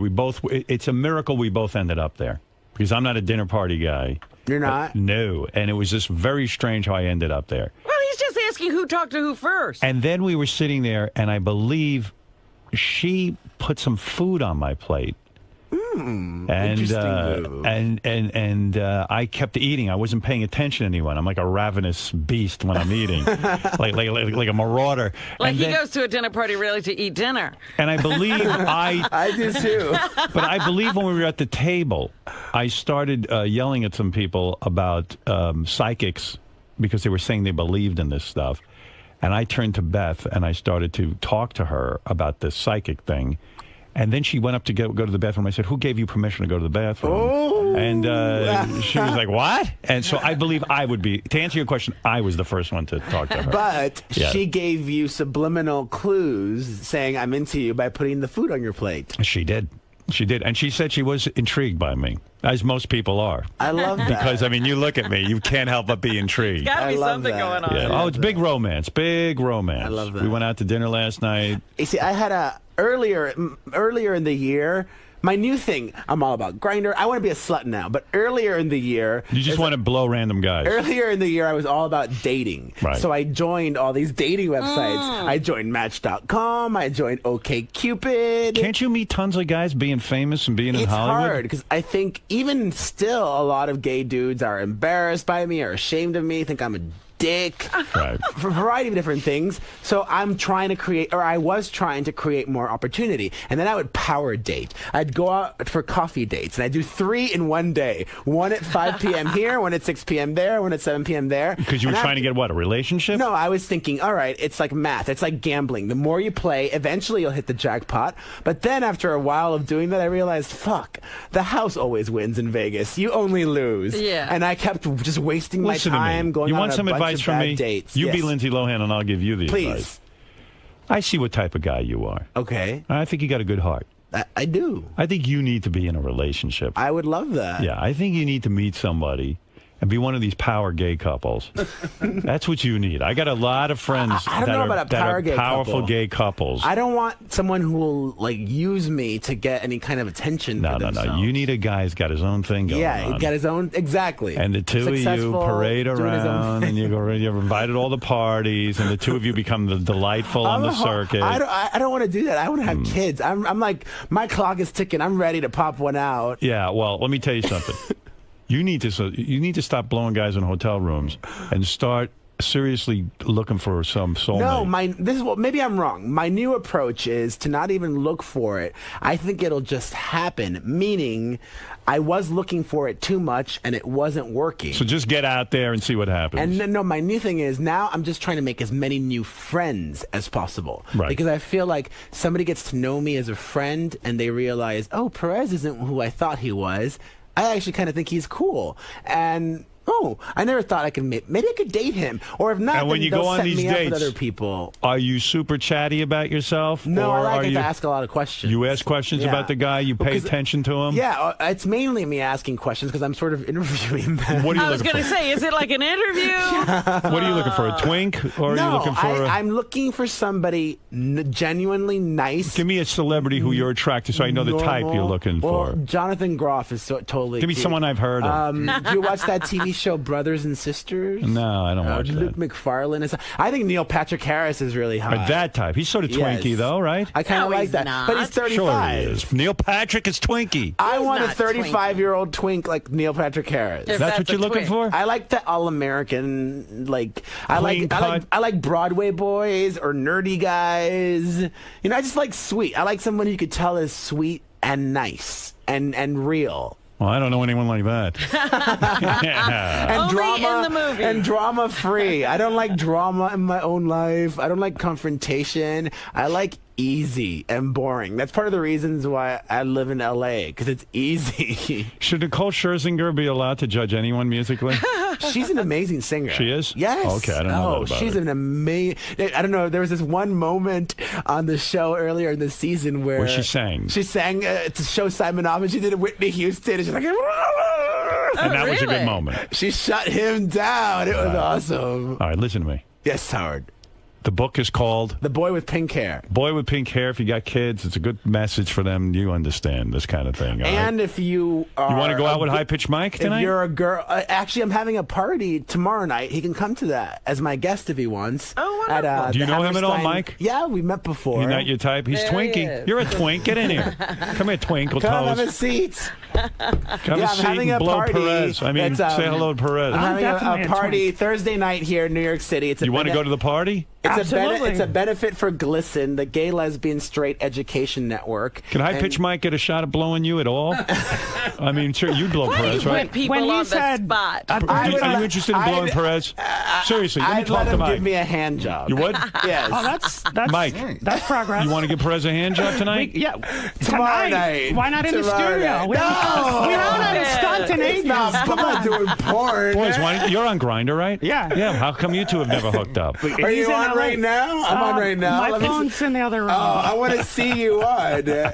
I'm on right now. But when he said, would you settle, he wants a 35-year-old Is your twink. photo I'm on a year away. Look, that's perfect. my photo. Is this a good photo? That's a good photo, right? Okay, you need I've seen great photos of you on red That's carpet. not a good photo. No. I think this is a good photo. Yeah, you look like Simon Cowell. I'm trying to come across as handsome and butch. I'm trying to butch it up. He looks good in that picture. No, I've seen him on red carpets and at Yeah, but I'm not going to put a red carpet You attracted photo. to That's douchey. Are you attracted to Perez at all? He's a good-looking guy. I prefer like a very young, like 20 How something. young? Like 20, 22. How old like are you? 34. You want a 20-year-old? I mean, I'd fuck a 20-year-old, but I'm not going to date a 20-year-old. Oh, yeah. Maybe it's time for the both of you to mature. No. I want a 35-year-old No, you know boyfriend. you know what's very attractive about him, seriously, Go ahead. is his work ethic. Oh. He's very motivated. He's very hardworking. I know you admire that. Yeah, like I wouldn't want a guy who's looking for a job or anything like that. But Yeah, I actually had a moment like that recently too, where earlier in the year when I was power dating, I'd be willing to give people chances. Now I had a moment where I was like, fuck that. I need to date someone who's successful. Right. I need to date an equal, because that's what a relationship is all about. It's about equality, and it can't So how be come all... Mike's only going to give you a hand job? Why can't he blow you? Because although he's a very nice guy, I'm not that into him. You're not. No. listen, I think if we were on Grindr and he saw other pictures of me, meaning not the face, I mean, you're I think we'd be doing more What than are you hand sending jobs. out on Grindr? What do you mean? You mean if you saw how big your cock is? Wait, go get your phone. I want to see. Go get your phone. I want to see. Mike, what are you doing? Show me. You're putting pictures. Put your cock on. You put pictures of your cock I on don't send Grindr? my cock This is the photo thing. out. No, you put your face picture up. Right. Yeah. And if you talk to the guy if you're interested, whatever. Right. And some guys are like, "Do you have any other pictures?" Do you send Right. your butt photo too? No, I'm not a butt type guy. Your ass So what are you doing when you get to know spread. when you get to know a guy? You taking pictures of your cock and sending it to him?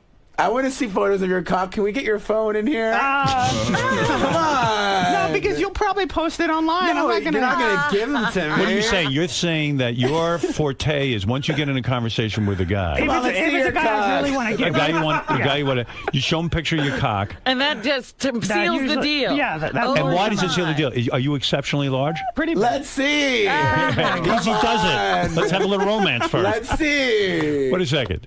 So you're saying sometimes a guy's kind of into you, but not that into you, and then all of a sudden you show him your Boom. cock, Yeah. and then he goes berserk. Yeah. Wow. I need to see this magic cock. Really? How big is your cock? Big enough. Like, How big? How many inches? more than 6. Mine is way more than 6. Be specific. Come on. Let's go in the green room right now. I'm about 8.5. I've got a big old Cuban cock. Is that right? Wow. You got 8.5? Yeah. That should be the headline on PerezHilton.com, not this celebrity bullshit. Yeah, because my straight, predominantly female readers want to You're know gonna how wanna big my see dick that, is. Yes. So how big's your cock? Like 7. Is it? I'd say that's above average. Yeah, that's good. Above Yeah, average. because- 3 inches above mine. I think it's big enough because there's times you get with like a cute guy, Yeah. and then you take his pants off, and I'm like, what the fuck is that? I get so uncomfortable when that happens. If somebody has a small penis, I don't like to touch it. Just because. Really? Because maybe it's my own hang up, but I feel if I touch it or suck it, then I'm making them feel uncomfortable. So what do you want him to do with Meaning, it? like, if I were somebody with a really small penis, I would just have a jock strap on all the time and be like, just fuck me. Don't even look at my penis. Don't touch my penis. Really? Because I'd be so self-conscious. You say I should wear this guy should wear a jockstrap? No, I'm talking about if you have a 4-inch dick. Right. If it's that small, which it has happened. Right. Then just wear a jockstrap and just... I'm 6 inches hard, though. That's fine. That's good, average. right? That's a nice size, That's right? average, yeah. You boys wouldn't reject me, would you? No, Not at all. That's Thank average. you. I'd blow that. You would? You could touch that. Okay. Play with my balls. Yeah. Thank you. That's nice of you to say. So no kidding. So no love connection here. Let's see your cock photo. Come on. You don't want to see Howard, it. let's make this Where happen. is your cock photo? Show the guy your phone. Maybe I get your date. We'll go to the Lady Gaga concert on the next right door. now. I'll show it to you after a few beers at the concert. So shy. So shy. So, I mean, does that sway you now that you hear he's got a 7-inch cock? No. It doesn't? No, Perez has the 7 inches. No, right? he's got 8.5. Oh, he's got 8.5. They got 15 inches of cock between them. Wait, there's an important question I have to ask. Go ahead. Cut or uncut? Cut. Oh, okay. I'm not a fan of the uncut cock. What are you? Either one. No, I mean, what do you have? What? I thought you meant which did I prefer. What kind of what cock do you you have? got? Cut. You're cut, yeah. I never thought my boss would ask me how my cock looked. I'd fire people if you're... You brought it up. Wow, so you boys no love connection, huh? Sorry. I guess not. Are there any other gays on staff? Fred, you'll blow Perez, won't you? No, you're not attracted to him? I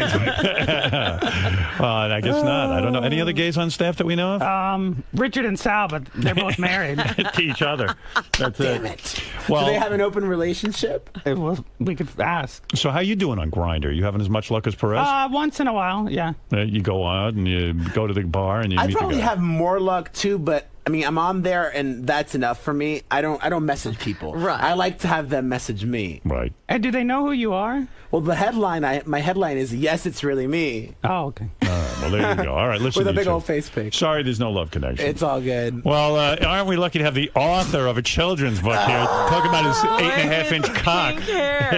You see, we're human beings. That's all. Well, these people have children. Maybe the next book should be called "The Boy with the 8.5-inch Cock."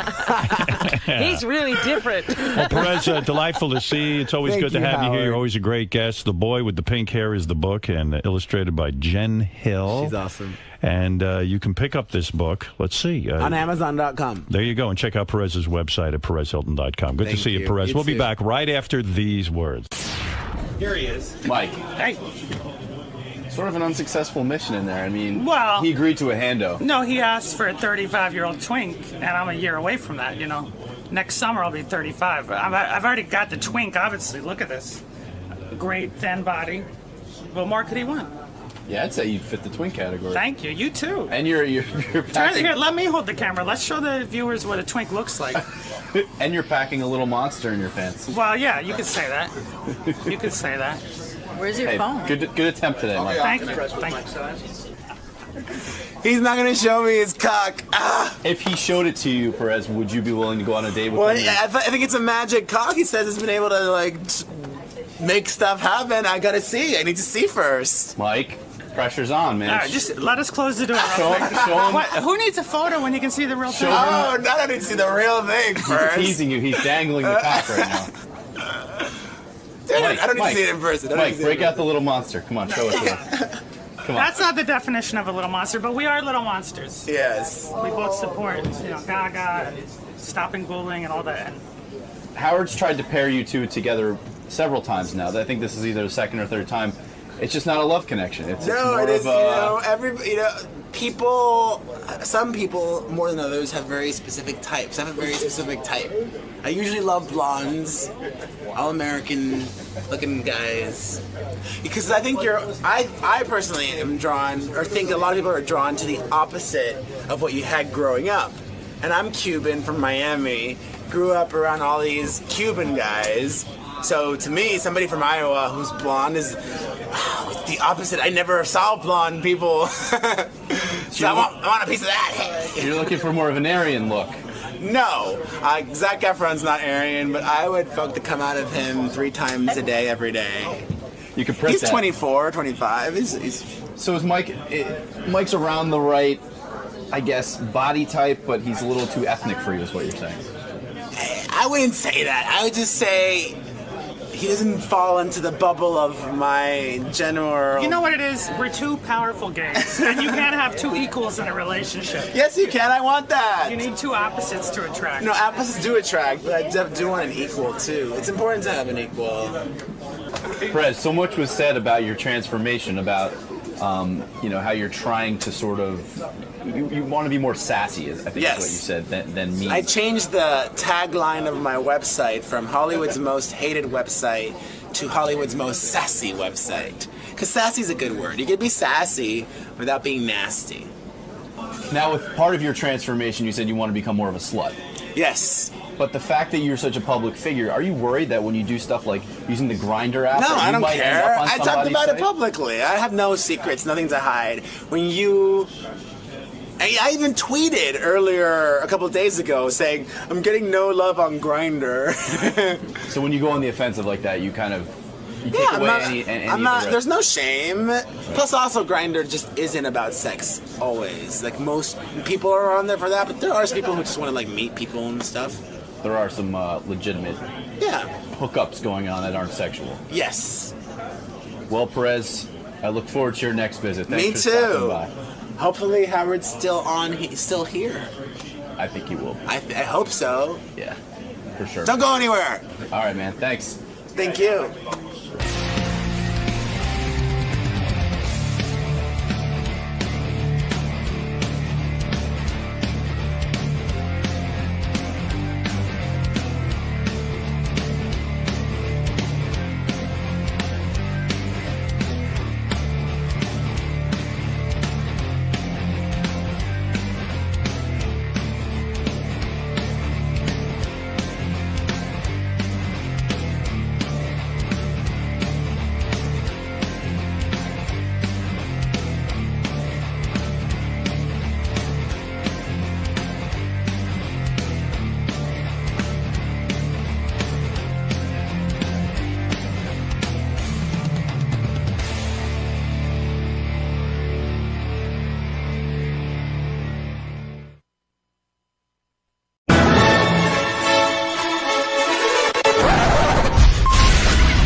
This is a Howard TV original production. On this episode, Brian Phelan gets a new best friend. This is Brownie when he's sleeping. And we meet the man behind the voices, Sour Shoes. The lines are all jammed up. It's a very guest-heavy day. Give me that love organ, yeah. What's your problem? Testing 1, 2. Baba Boo. Yeah. Hey-oh, yeah.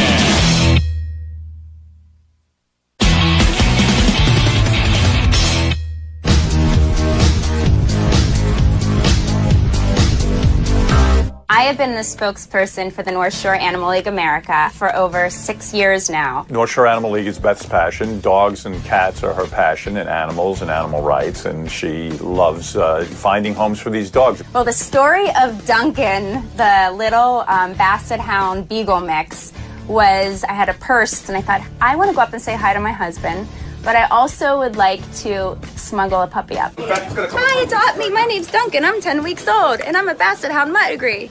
Aren't I cute? Are you kidding me? You did the sweet face. What is a little pig? I don't know. What? I wonder if she pee. Like, why is my boob all wet? Slobber? It's a little awkward.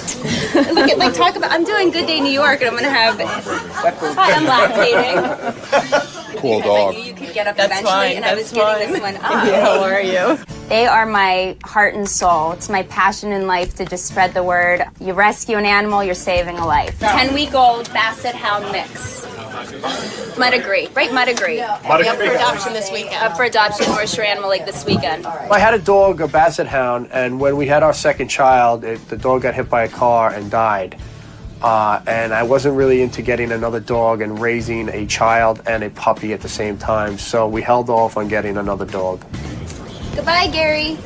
Out of the blue, I was going to go run in on the air and say I want the dog, but, you know, being married, you always got to ask permission somewhat and make sure it's cool with the wife. So I texted her, and she said, send me a picture. Hey, Beth. Hi. Brian asked if I could take a picture of him because Brian Phelan, he might want to adopt him. His wife might want to adopt him. Let's get the whole... Okay. Dog is adorable. Ever, right? I was there when Greg Carmel took a picture of Phelan's dog, and I was like, that is a really cute guy taking a picture of a cute dog. How old is it? 10 weeks. Got it? Got it. Thank you.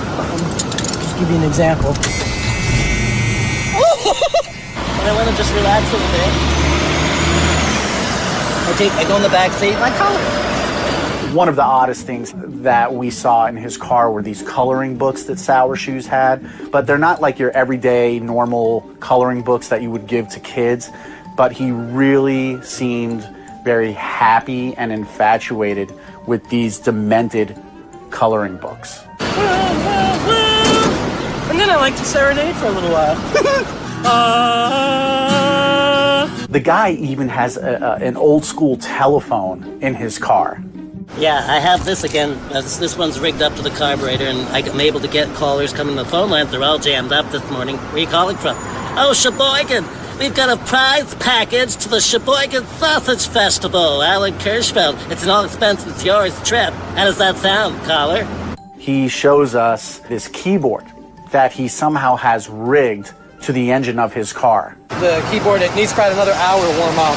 You're probably about another hour to warm up. And Scott hasn't come down yet. Scott! Wow. See, if I idle it real high, I can get the RPMs up, and then I can power the organ off. his organ. Give me that love organ, yeah. 99% of the time, he would talk to you doing imitations. It could be Artie. It could be Gary. It could be Tracy Millman, Scott Farrell. So many different imitations, and he's spot on with all of them. Turn your radio down. All right, the lines are all jammed up. It's a very guest-heavy day. The first time I heard the Sour Shoes impression, I didn't think it sounded like me. Right. I gotta go. BBM me later. Right. I think the Sour Shoes impression of me is a tiny bit effeminate, which I'm not really a fan of. How can I help you? Right. Yes, Tracy. Douche. Fuck you. The guy is just absolutely captivating. I'm tired. I'm not doing this right now. You didn't get a single buyback. Hello. Gary, I love you. Louie, I love you, but Yeah, but this whole Don Rickles shit doesn't fly with me. Yeah. No, it doesn't. No. Whoa. Embargoes. PLO. Wow. He's just a big kid in a grown-up's body. I love you.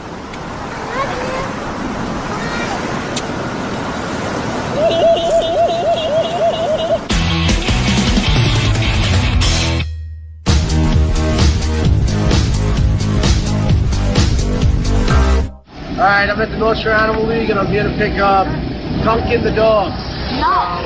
Let's go inside and see what we got. Right, kid? Yeah. Come on in. That day, there was an event going on at the North Shore Animal League, so we walk in, and there's, a ton of people and a ton of animals and just dogs everywhere. I was never going to guess, and I did. You did guess. You guessed right. And what is it? A dog. A dog. That's right. Are you psyched? Yeah, you excited? You gonna have a doggy? And the woman from North Shore brings over the dog and introduces us. There we go. Hey, hi, there's your doggy, Rach. My daughter is very excited, but very timid because she's never really had a dog, so she doesn't know how to react to it. So she didn't really want to touch it at first.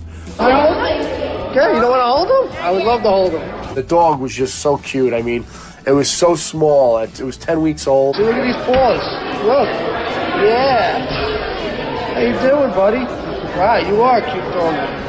Oh my gosh, he's so cute. Look how cute little he is. That's our new doggy. Look, he just got him a little bandana. There you go. Cool. I knew that dog was going to go to an amazing home. There's little Duncan.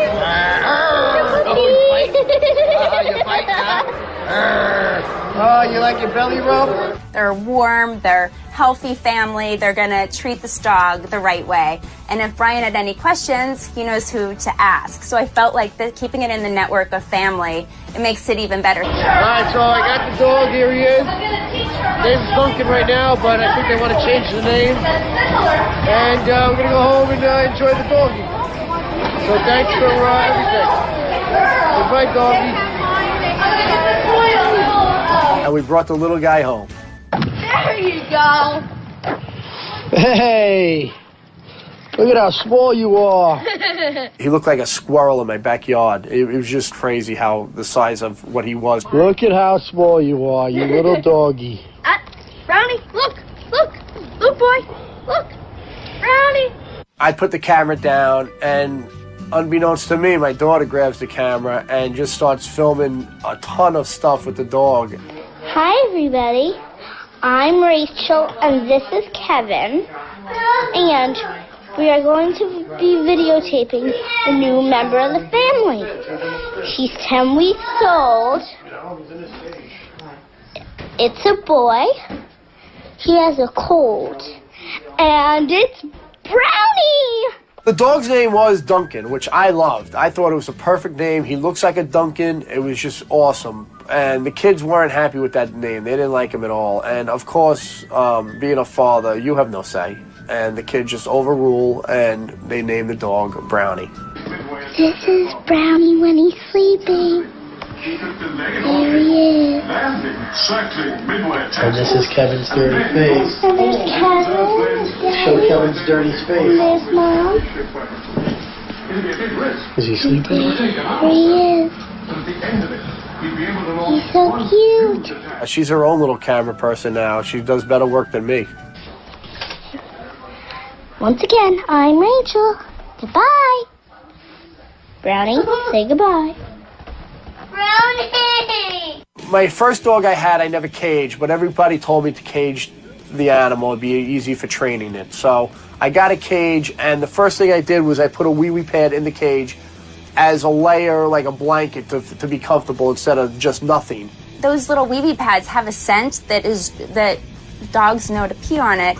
And Brian couldn't understand why the dog was peeing where he slept. Well, he had the wee-wee pad in the crate. People, I don't think anyone else but Brian Phelan would do something like that. I'm not even going to explain the ridiculousness of that action. Brian, the crate isn't for shitting. You don't want the dog to shit in the crate, but you're putting wee-wee pads in the crate? Wee-wee pads make dogs pee and shit in there. Now that he owns a dog, he knows everything about dogs, and I'm some kind of idiot. Why would you put a wee-wee pad in the cage with it? I wanted something that it could lay on that would be comfortable. How about a bed? How about a towel? People get upset with these dogs. They go, "Oh, the dog doesn't do the right thing. The dog's a mess. The dog, pisses on the floor, pisses in the cage." I do. I have a towel and the wee-wee pad in case he did go to the bathroom. The wee-wee pad doesn't. No. The wee-wee pad says to the dog, "Go to the bathroom." Why are you using wee-wee pads?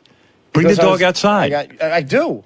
Yeah. I brought the dog And if home. you're going to put a wee-wee pad somewhere, don't put it in the cage where it sleeps. After getting on the air, the wrap-up show has me on to talk about it. So did you think Howard was pissed off at you this morning? Yeah, he was yelling at me the other day. He told me I didn't know what I was doing because I put the wee-wee pad in the crate, and you're not supposed to do that. That's where they sleep. And he goes, you don't know what you're doing. I got to get you a trainer, blah, blah, blah. He says I needed a trainer to train the dog. But having 3 kids and having a dog before, I think I could handle training a dog to go to the bathroom outside. Because all my kids go to the bathroom outside. Like, I have 3 kids, and I had a dog before. I know how to train something, Like anything, if somebody has a dog or somebody has a child, they all have to give their opinion. It's the people. It ain't the dog. The dog is perfect. The dog will do whatever you want it to do. You got to spend some time with a dog and train them. He's a good dog. We love him. It's very cool to have a dog again. I'm very happy. This was a successful adoption. I love the Phelan family. This dog is in an amazing home. The updates I get are just so joyful for me to hear. And it was just a home run all around. It makes me so happy. Overall, taking the dog from the shelter, I think was great. He's a cool dog. He's great with the kids. They all love him. Everybody loves him. He's just such a cute dog, a little hound dog. And he's part of the family now. He's one of us. He's a Phelan.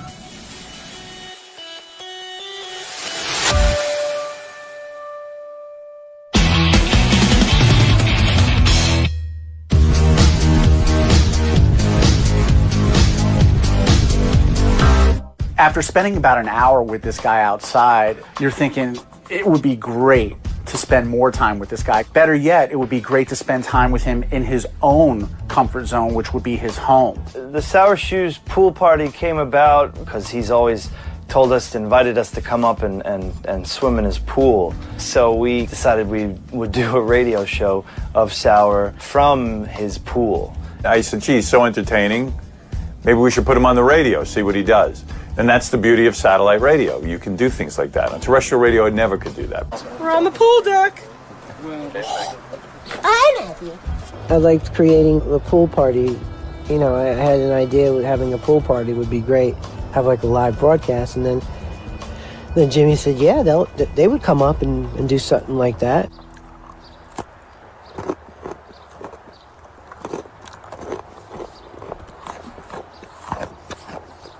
What a beautiful evening. Humidity seems to have departed. 79 degrees. We prepped like we would any remote show. It's pretty easy to set up nowadays. Technology's getting smaller and smaller. We show up with just a little suitcase full of gear. We did have to set up lights because it was going to get dark and we had to make sure we saw 𝗏𝗏 in the pool. It was a little hazardous at times with water splashing and our lights being so close to the pool, but we were willing to, at least I was willing to wing it because, well, I wasn't in the pool. We were just, extremely careful and made sure that that everything was kind of as far away from the water as possible. The Sour Shoes Radio Show. Looks like I got some song requests to you. Those that are on your mind. Yeah, we got some fun. Everything that you can possibly ask for in the next hour. Sour Shoes Radio Show. Yeah, now Sour Shoes Radio takes over Hollywood 101. Oh, I love that intro. I do love that. Sour 101. 888. Give me a call to get your requests on tonight and try to get your prize packages out to you. Yeah, just sitting back and relaxing here in the pool. Everything was working for hours before the show started, and of course, 7 p.m. hits, we go live, and 90 seconds into the show, the keyboard craps out. Kick it off alongside the music. Yeah! Oh, our keyboard's wet. He has this antique keyboard, I would say almost. It's like an 80s Casio that he's just been using all these years. I play a 1989 Casio. Let's go up to the phones. Pookie, how are me? The keyboard's so old and beat up now that where the power plug, the AC plug meets the jack in the back, is so worn out and broken. We got it. Oh, wonderful. The water temperature is about 82 degrees. It seemed like every time we came back from commercial or something like that, the keyboard would crap out. Yeah. Oh, we lost power again. Oops, sorry about that. Oh, we're back. Oh, we're back. Oops, hold on. It was going so well all day. There was a little bit of panic at first, because it is like a security blanket. Ooh, Baba, Baba-wee, Baba, Baba, Mama Monkey. Oh, we're back. Are we back? Up. Ooh. Ah. Ga. We had it. Friends, ladies and gentlemen, on the EIB network, we're having problems with the keyboard. So while the show is going, McClure turns to me and goes, I can't fix this keyboard. We have to go buy one. Can you drive me?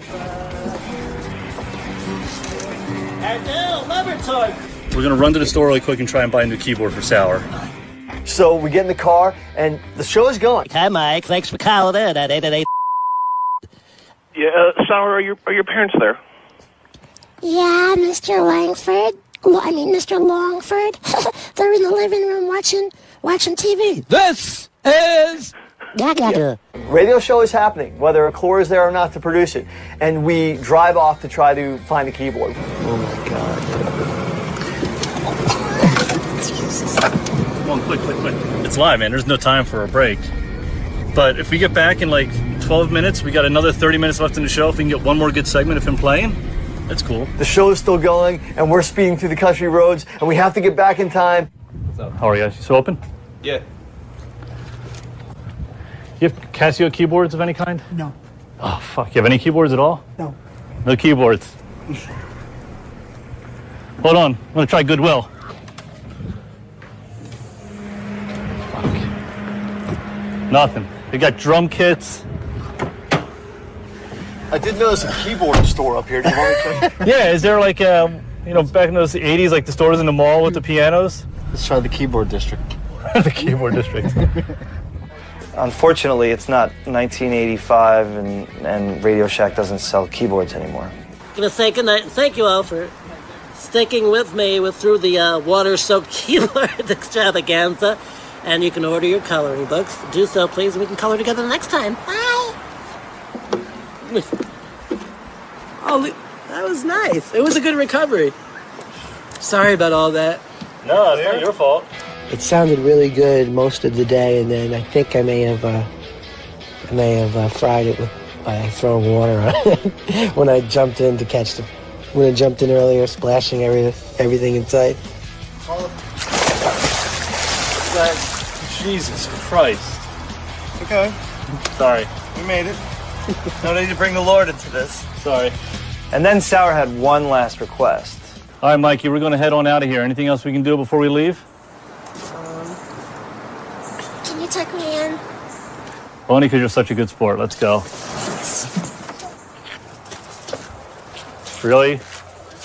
Where are we tucking you in? Sour Shoes is a very, very talented guy. I don't know. I mean, he's entertaining. Really? I'm scared. Could you put the blanket back on it when you tuck me in? Okay. I think he's a savant musically. I think he's incredibly talented. His knowledge of music is unbelievable. I really enjoyed the guy. I mean, he's a little off, but he's very endearing. I think he's super talented, and I think he's a real talent. I mean, he's a really funny fella. All right, Mikey. Have a good night. Thanks for having us out. I love you. We'll see you soon. See you in the morning, hopefully. I think Sour Shoes is an amazing talent. Yeah. Seems normal. So I interviewed Sour for the show that you're watching now, and I said to him, I'm going to fire off people on the show and just do the impression. And it was pretty cool. Gary. Right. Here's the deal. He was on the show. I never said that about the Bush administration. Never. I wasn't a huge Bush fan. No. Douche. No. Fred. Lumber liquidators. We probably should take a break. Hi, bitch. Hello. Hey, how are you? Mary Ann? Oh, that's fabulous. I love you. And Howard, Robin, I'm gonna throw you a bachelorette party. Gary retard? And I want to come to you from Seattle because, Oregon, Sanders the chicken. Hello? No, Fred the Ray the Corporator. I'm to talk about it. And Fred, you. No, man, this shit's dope. Well, I didn't think it was. I didn't think it was funny at all. But no, I never said that.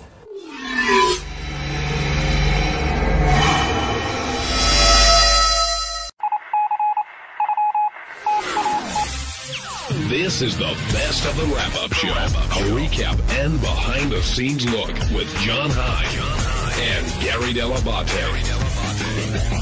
The best of the wrap-up show begins now. Hey, it's Gary Dell'Abate. On Monday's wrap-up show, John and I took a lot of phone calls. Not all of them were comfortable. We let anybody get through. We'll answer any questions. So there were questions about whether Howard's a hypocrite, about the way he talks about J-Lo, even though you're not allowed to look him in the eye when he walks in the hallway. There were questions about Artie and how come Artie hasn't been on the show yet. So we got peppered with a lot of tough questions, and we answered them all.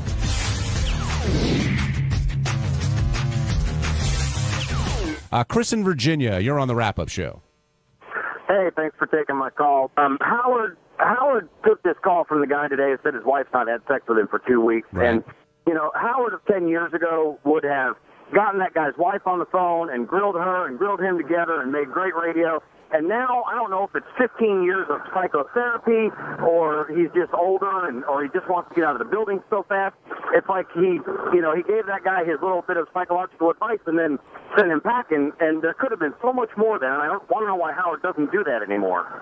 Well, I think that Howard doesn't feel that way anymore. So he's not gonna act a different way. He's definitely changed, and I think part of it might be his therapy, and part of it is that he's in a relationship with somebody that he really feels strongly about in that sense. But it wasn't like Howard isn't doing that because he wants to try a different tack this week. He was being very honest this morning. Yeah, and he wasn't trying to get out of the building and end the show, if that's where you were going. It struck me more as what Gary's saying. He's in a great place with Beth, and he looks at his relationship in a different way, and that's what he conveys, and he's not going to be dishonest about that on the air. But I had the same thought as him. I would go, man, if this were like late 80s, early 90s, he'd be like, get rid of her, the whole thing. But he's different now. Derek in Providence, you're on the wrap-up show. Hey now. Hey now. This morning, Howard was talking about J-Lo, and he was calling her insane because she didn't want anyone to look at her or speak to her. Or it was either, I think, when she was on American Idol or some other show. And isn't that essentially the same thing Howard does each day when he has the hallways cleared and he doesn't allow anyone to speak to him? No, and I'll tell you the difference. There's a big difference. Howard's like, don't bother me when I get off the show because I just want to go to my office and relax, and he explains that. But after you get out of our compound, Howard doesn't have people surrounding him saying, don't look at me. Yeah, but doesn't Howard... Well, I don't understand the difference, Gary. Well, the difference is because I think somebody like J-Lo has people with her all day long doing that. I don't buy that. I mean, he doesn't let anyone come up to him even to his station, right? I mean, it's his own separate compound. So now he's out in the hallway, but the hallway itself must be cleared. That's not true. That's not, well, that's what he. No. You're asking me a question. I'm telling you. He wants the hallway cleared when he comes out of the studio so he can get to his office. He doesn't want to talk to everybody about. And by the way, when it's everybody. He doesn't want to talk to me or Tim or John Hein or anybody. He just wants to get to his office and meditate. Then when he leaves and he comes out of our compound, it's fair game. He hates it, but nobody's clearing the hallway. Well, we or some of us know to leave him alone, but it's not like avert your eyes. Here comes, that's. And there's a not big difference between Howard and J-Lo. We don't work for J-Lo. But you can understand, like, he did call her insane, and I'm listening this morning saying, "Oh, you're calling her insane." It sounds like, to me as a fan, as a listener, it sounds exactly the same. I mean, to you guys, it's different because you're in that environment. I grew up with this insanity, so it's perfectly normal to me. All right. Any chance of getting Artie on the show? Well, I think Howard addressed that last week. I didn't hear it. You should go back and listen to it. I don't know.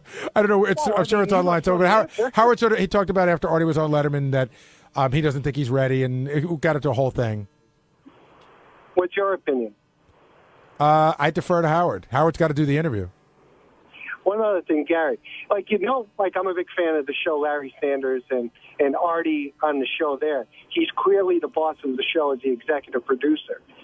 As you being the executive producer of the Howard Stern show, do you feel you have that same role as an Artie role or more of a role as an executive assistant? Somewhere in the middle. I mean, the executive producer of the Howard Stern show is Howard Stern. He inevitably, most important decisions are made by him, or I go to him and we'll talk together, and he appreciates my opinion. But if I say, no, this is the way I want to do it, and he says, no, that's the way I want to do it, Howard's going to win. Thanks, Derek. Let's go over to Dan in Cincinnati. Dan, you're on the wrap-up show. Hey, guys. I want to go back to what you were talking about a little bit ago. Howard, during the show, mentioned that Beth was the love of his life, and I always wondered about that because, Allison married him when nobody gave a shit about him. How could Allison not be the true love of his life? And I've always wanted to get an honest answer out of him about that. It's hard for somebody to be the love of your life if you're not with them now. Yeah. But, it's easy to I mean, just because they were in love at one time doesn't mean that Beth can't be the love of his life now. It's easy to get a Beth when you're Howard Stern now. No, but Dan, I think you're trying to tell Howard how he feels. Oh, I know, I understand that, but I think if he really thought about it, who cared about him when he was a nobody? I'm going to go tomorrow and tell him to think about it a little bit harder because Dan from Cincinnati doesn't like the answer. Well, let me ask you about something the last caller said. Sure. Now, he mentioned Artie, and Howard, he likes to play it coy about Artie and act like he doesn't exist. And I remember last year you said on the air that Artie wanted to come on the show and tell everybody everything. And I thought sure it was going to happen, but it never did. And Howard obviously put the kibosh on it. I don't understand why. Well, I think Howard talked about it on the air several times. I mean, we don't act like Artie doesn't exist. And somebody called and asked about it that morning, and Howard talked about how he thought Artie was very funny on Letterman. But when Artie wanted to come on, it was like he was still in treatment. And our feeling was, especially Howard's feeling was, that this might not be a great place for him to be if he's trying to get better. Yeah, and I thought Howard gave a pretty clear answer last week about that. He said just that. This isn't the best place for Artie necessarily as Artie's working on himself. And somebody even said to Howard, like, well, Letterman had him on. It's like Letterman didn't have the same relationship with him that I had. Coming here is a very different thing. Jim in Philly, you're on the wrap-up show. Hey, what's up, man? I have a couple things I want to say, but I went for a tour of the studio about a couple years ago, and Howard had to leave the studio like twice, and both times Ronnie, the asshole, shut the door on us. And then when Howard came back, he reopened the door. So is that the same thing that guy was talking about before on the phone? Wait, I'm confused. I know what he's talking about. He was like ignoring it. It's like saying, fuck, we're his fans, and he shut the door on us, so we can't even see him. Yeah, but what were you doing here? What was your reason? We were for a tour of the studio, but we were waiting in the green room. Yeah, when Howard goes by, he does. Here's the problem. I don't think he minds you seeing him. The problem is if he's trying to get from A to B and then you get up and you go, hey, can I take a picture? Here's a book. Remember the time we were in Philly? I saw you. I've got this thing. Then Howard's not going to say, get out of my way. He's trying to get – the show has just ended. He said it a million times. I'm just trying to get to my office and decompress. It's just he's trying to – the same thing as he complains about other people doing. Ignoring fans or just being jerks. Well, I mean, when you get right off the show, and I think with anybody when they get right off the show, they're not looking to meet people. Well, even when he was walking the halls after the show, like, you know, we all had to hide. Why'd you hide? Not hide, but well, we were in the green. Actually, went on the. We were coming into the your show, the wrap-up show, and somebody made us move to the side. Then he walked by and we allowed to go in the show. I don't know. It just sounds like the same shit. And I have one more thing though I wanted to say. Sure. It sounded like this morning Howard was getting annoyed at Robin for just constantly cutting into a conversation, like louder than him, and right in the middle of what Howard was saying. She just cut right in, especially in the beginning of the show. I didn't. It just seemed like Howard was getting like pissed off, but you know, it's just the way he like came back. He would talk even louder. I noticed that I think it was about the Occupy Wall Street discussion, and I just think Howard thought Robin had a silly point of view about that. All right, thanks, Jim. Jason in Manhattan, you're on the wrap-up show. How you doing, guys? Big fan. Thanks. I don't know. I see that there might be a crack in the facade between the bromance between you guys. I don't know. You guys still in love with each other? I don't know. You guys sound like you might be getting on each other's nerves. Wait, are you talking about John and I? Yeah, Bubba Boo, you and John. Not in love, but still very good friends. We spoke over the weekend. But what do you think is the crack? What are you hearing that makes it sound like John and I have something going on? I don't know. I feel like you know, he'll say something and you'll have to say something that tops him just a little bit, and you know, you see, I hear a little animosity in John's voice. Oh, you know? that, yeah, that. I didn't know I was that transparent. No, we still get along fine. I mean, if you give me a better example, I would totally address it. Because right now you're just going off a tone of voice. Oh, come on, Gary. But you'll see. Like again, when if you watch Howard TV, you know, John and I still look at each other when we talk. So on Tuesday's wrap-up show, the guys got on Benji a little bit for basically being, how Gary put it, C-struck with a girl that he might not be getting with romantically ever. And then I came in a little bit later, sympathized with them, and yeah, that's it.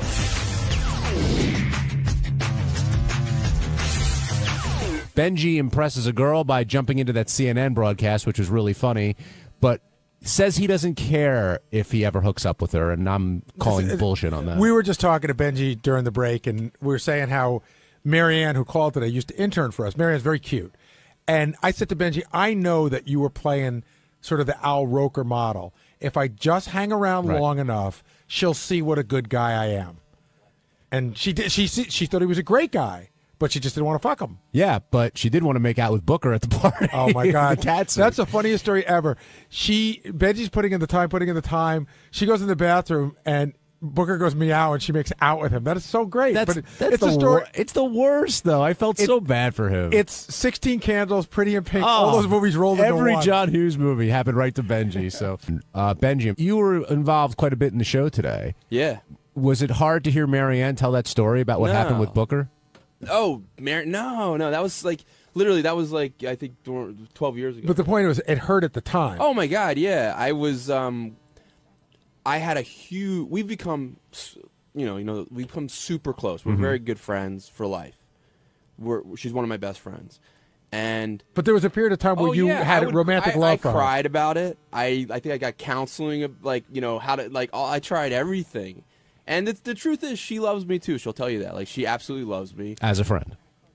Yeah, actually a little more than that, maybe. But she might. I don't know if she's gonna call up or anything like that. No, you're not in a relationship right now, right? No, and she's not either. No, she's not. So now it's both dating, but now it's been down the road, and she still sees what a good guy you are, and still no chance of it. Like, it's no chance that it would ever happen. You wouldn't mind if it happened, would you? I'm sexually attracted to her, but I'm also sexually attracted to your wife, to I'm sure whoever he dates. The vacuum over there. Yeah. So, but yeah, I find her sexually attractive, and I love her, and she loves me, and we know we have that connection. But I don't have that romantic kind of feeling towards her, and I definitely don't have any kind of sad crush towards her. Well, it sounds like with the girl you're with now, or trying to be with now, you're gonna hang in there no matter what. The reason I brought her up is I think there's something fascinating about her, and I think she's an amazingly talented person. But don't you think there's a part of you that I think it's a funny thing, too, the whole asexual... It's a funny bit to bring up on the air, But the best thing that could happen is in this funny bit, somehow you get laid. It works out for everybody. It's not just. It's really. I swear, my life. It's not just to get laid. Like, but it wouldn't hurt. I'm not. I don't think of her like that. Like I find her very sexually attractive, but it's like she possesses a quality that I'm like, wow, this is the kind of girl, whether it's her or someone else, that I want to marry. Yeah, you're C-struck. What's that? You're struck by the vagina. Oh. You're in lust because you don't really know her. I'm brain struck, B struck. Have you ever felt this way about anyone else? Yeah, I've had other girls in my life that have had aspects of this. Obviously, like girls I've dated, and some like Mary Ann has those qualities. There's people in my life I've met like that. Like Sheila had those qualities. There's people in my life that I've met. There's a girl Tracy you've met, like that I've dated, that have Charlie, that have amazing qualities. What's your wife's name again? Debbie. And Debbie. When you did the CNN thing, yeah, that was to impress this girl. Yeah, because I told you guys, I vowed to completely stop doing that because I don't believe in it. It's like I feel like there's this, there's a slight immorality to it. Then why'd you do it? I want her to like me. So you think she's going to like you more because she definitely did. She loved it. So do you think she's falling for your celebrity and not the true you that you are? Nah, she likes who I am, but she likes for sure she likes celebrity too. But no, she thought it was ballsy and she thought it was funny and she got a kick out of it. Now, did you guys talk about on the air earlier that she was in that band? No, very little. I'll say her name so people aren't. Her name's 𝗦𝗁𝗲𝗿𝗱. But what band was she in? Cobra Starship. Now they had some huge hits, right?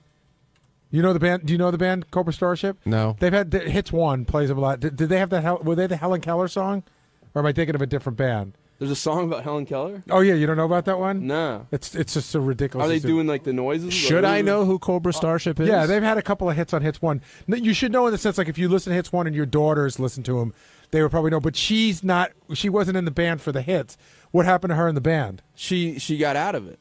She left or she got thrown out?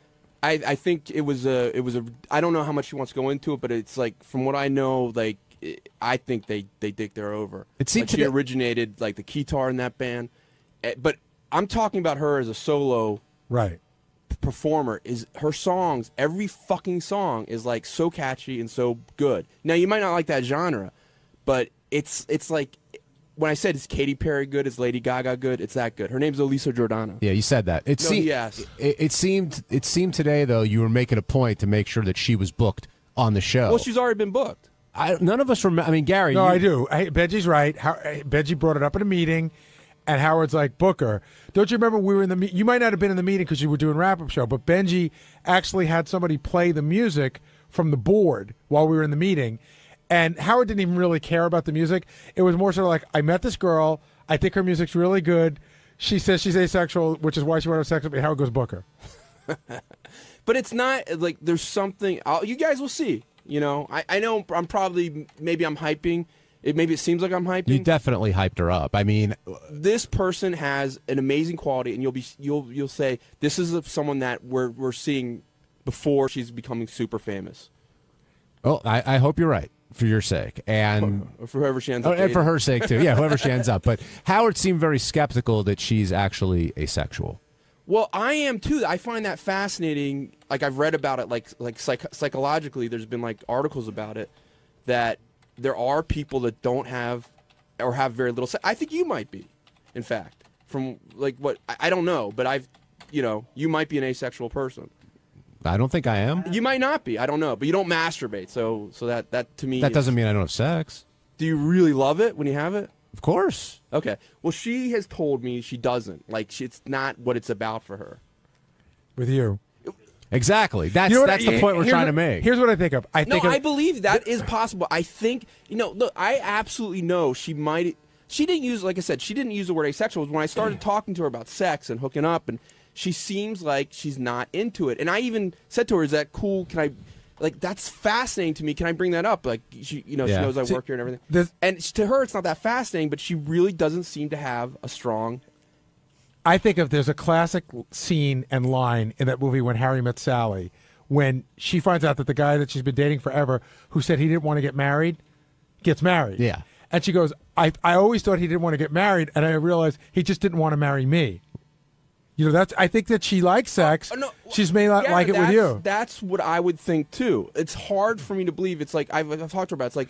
It's like it would be like someone's telling me like, yeah, I don't really like food that much. Actually, Robin has said that, I think. But like, it's hard for me to believe because sex to me is so much fun. I don't, whether it's a psychological reason or a biological reason, I don't think she does right now.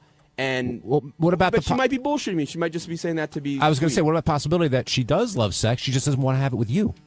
Absolutely possible. Are you pretty convinced that because she's not having sex with you, that she's not having sex with anyone? No. I think she's not attracted to me. No, but do you think she's having sex with other people? Yeah, she's had sex in her life. No, but you think right now? No, I don't think she's having. No. I don't think she is. Because that would be weird, right? Then you would be like, no, we're not dating. But it would be weird for you to say that she doesn't want to have sex with you because she's not into sex, but that she'd be having sex with someone else. I believe her when I don't think she's. I don't know why, but I don't think she's that.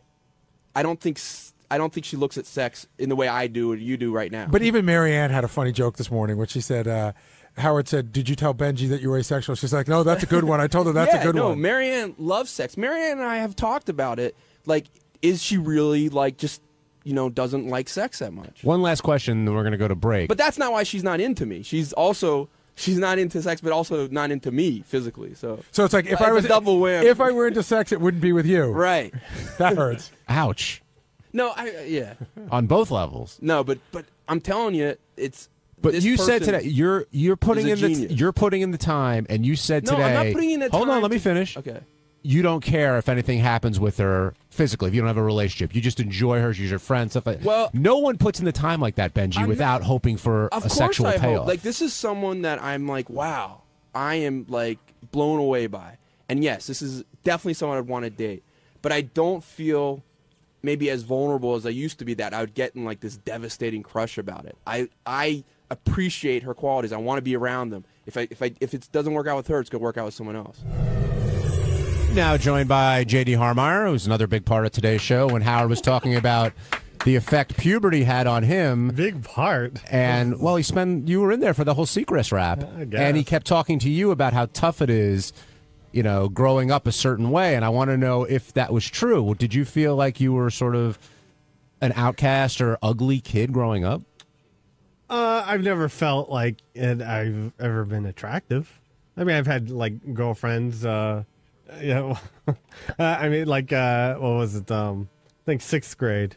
I had, girlfriends, but after that, nothing. Did you win the spelling bee that year? That's the year I won the spelling bee. So the girlfriend I was going out with at the time came and showed up. The peak. She didn't show up to the spelling bee? No, she did. A couple friends. Wow. So 6th grade was the magical year? Yeah. I think her name was Natalie Spencer. I think. I don't know. I'm sure you remember. I remember as Natalie.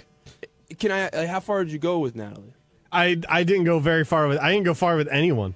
But did you guys? I mean, I don't know what you. No, nothing. Nothing happened. But were you like? How do you know she was your girlfriend? Like, did you guys say we're girlfriend boyfriend? Yeah, it was elementary school, for Christ's sake, But so. How did you guys say we're girlfriend boyfriend? Yeah.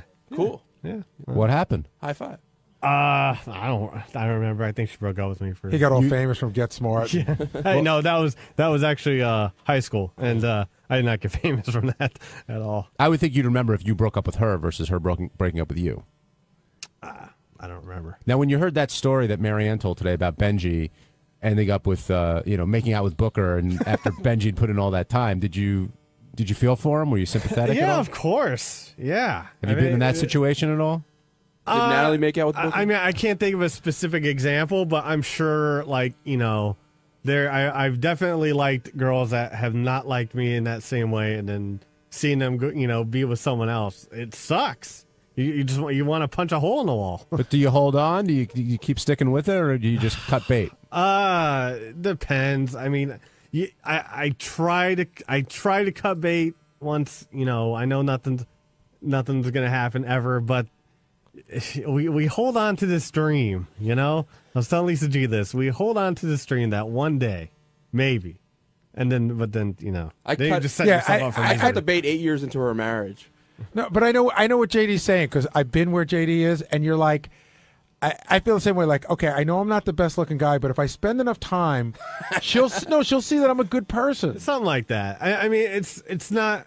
And they never do. Yeah. They just never, like, I've never had anybody that I felt that way about go, after a long time, go, wow, I see what I haven't seen before. But, I mean, I don't know if we can get Lisa in here, but, like, you know, she'll say, you know what, I'm really looking for a nice guy who, but the bottom line is, the looks come first in a lot of cases. Well, and it's not it's not always just looks. I mean, looks are definitely a big part, but it's also, you know, where you are in life, how successful you are, and what, you know.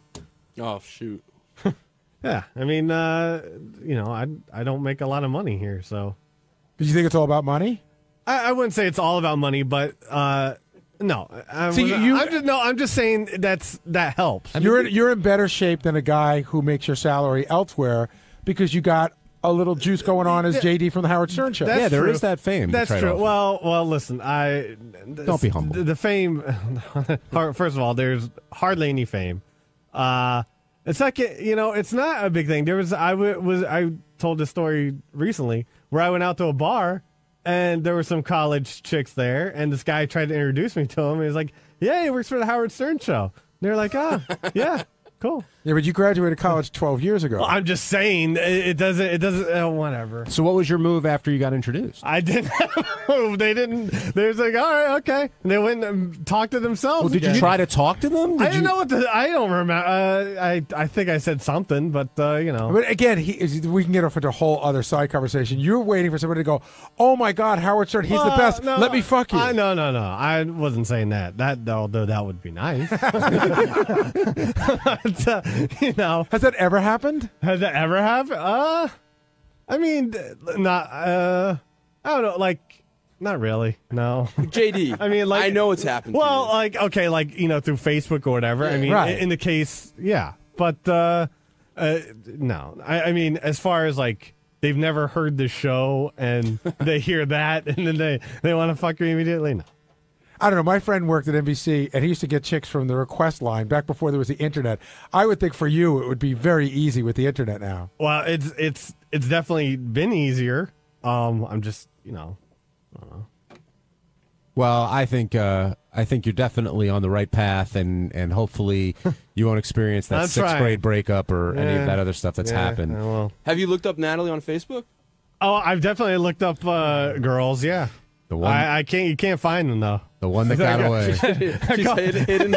Well, like the easier ones are from high school, because I mean these are from elementary school back in Ohio, and like I wouldn't remember. Well, maybe someone could find Natalie Spencer. It doesn't matter. Who knows? Ohio. Who knows what she's doing now? Wednesday's wrap-up show was all about who the biggest whore is, and Debbie was the big winner, and we found out how she came to the show. That was through Sal. And Sal came down and explained himself, and that's really all I have to say.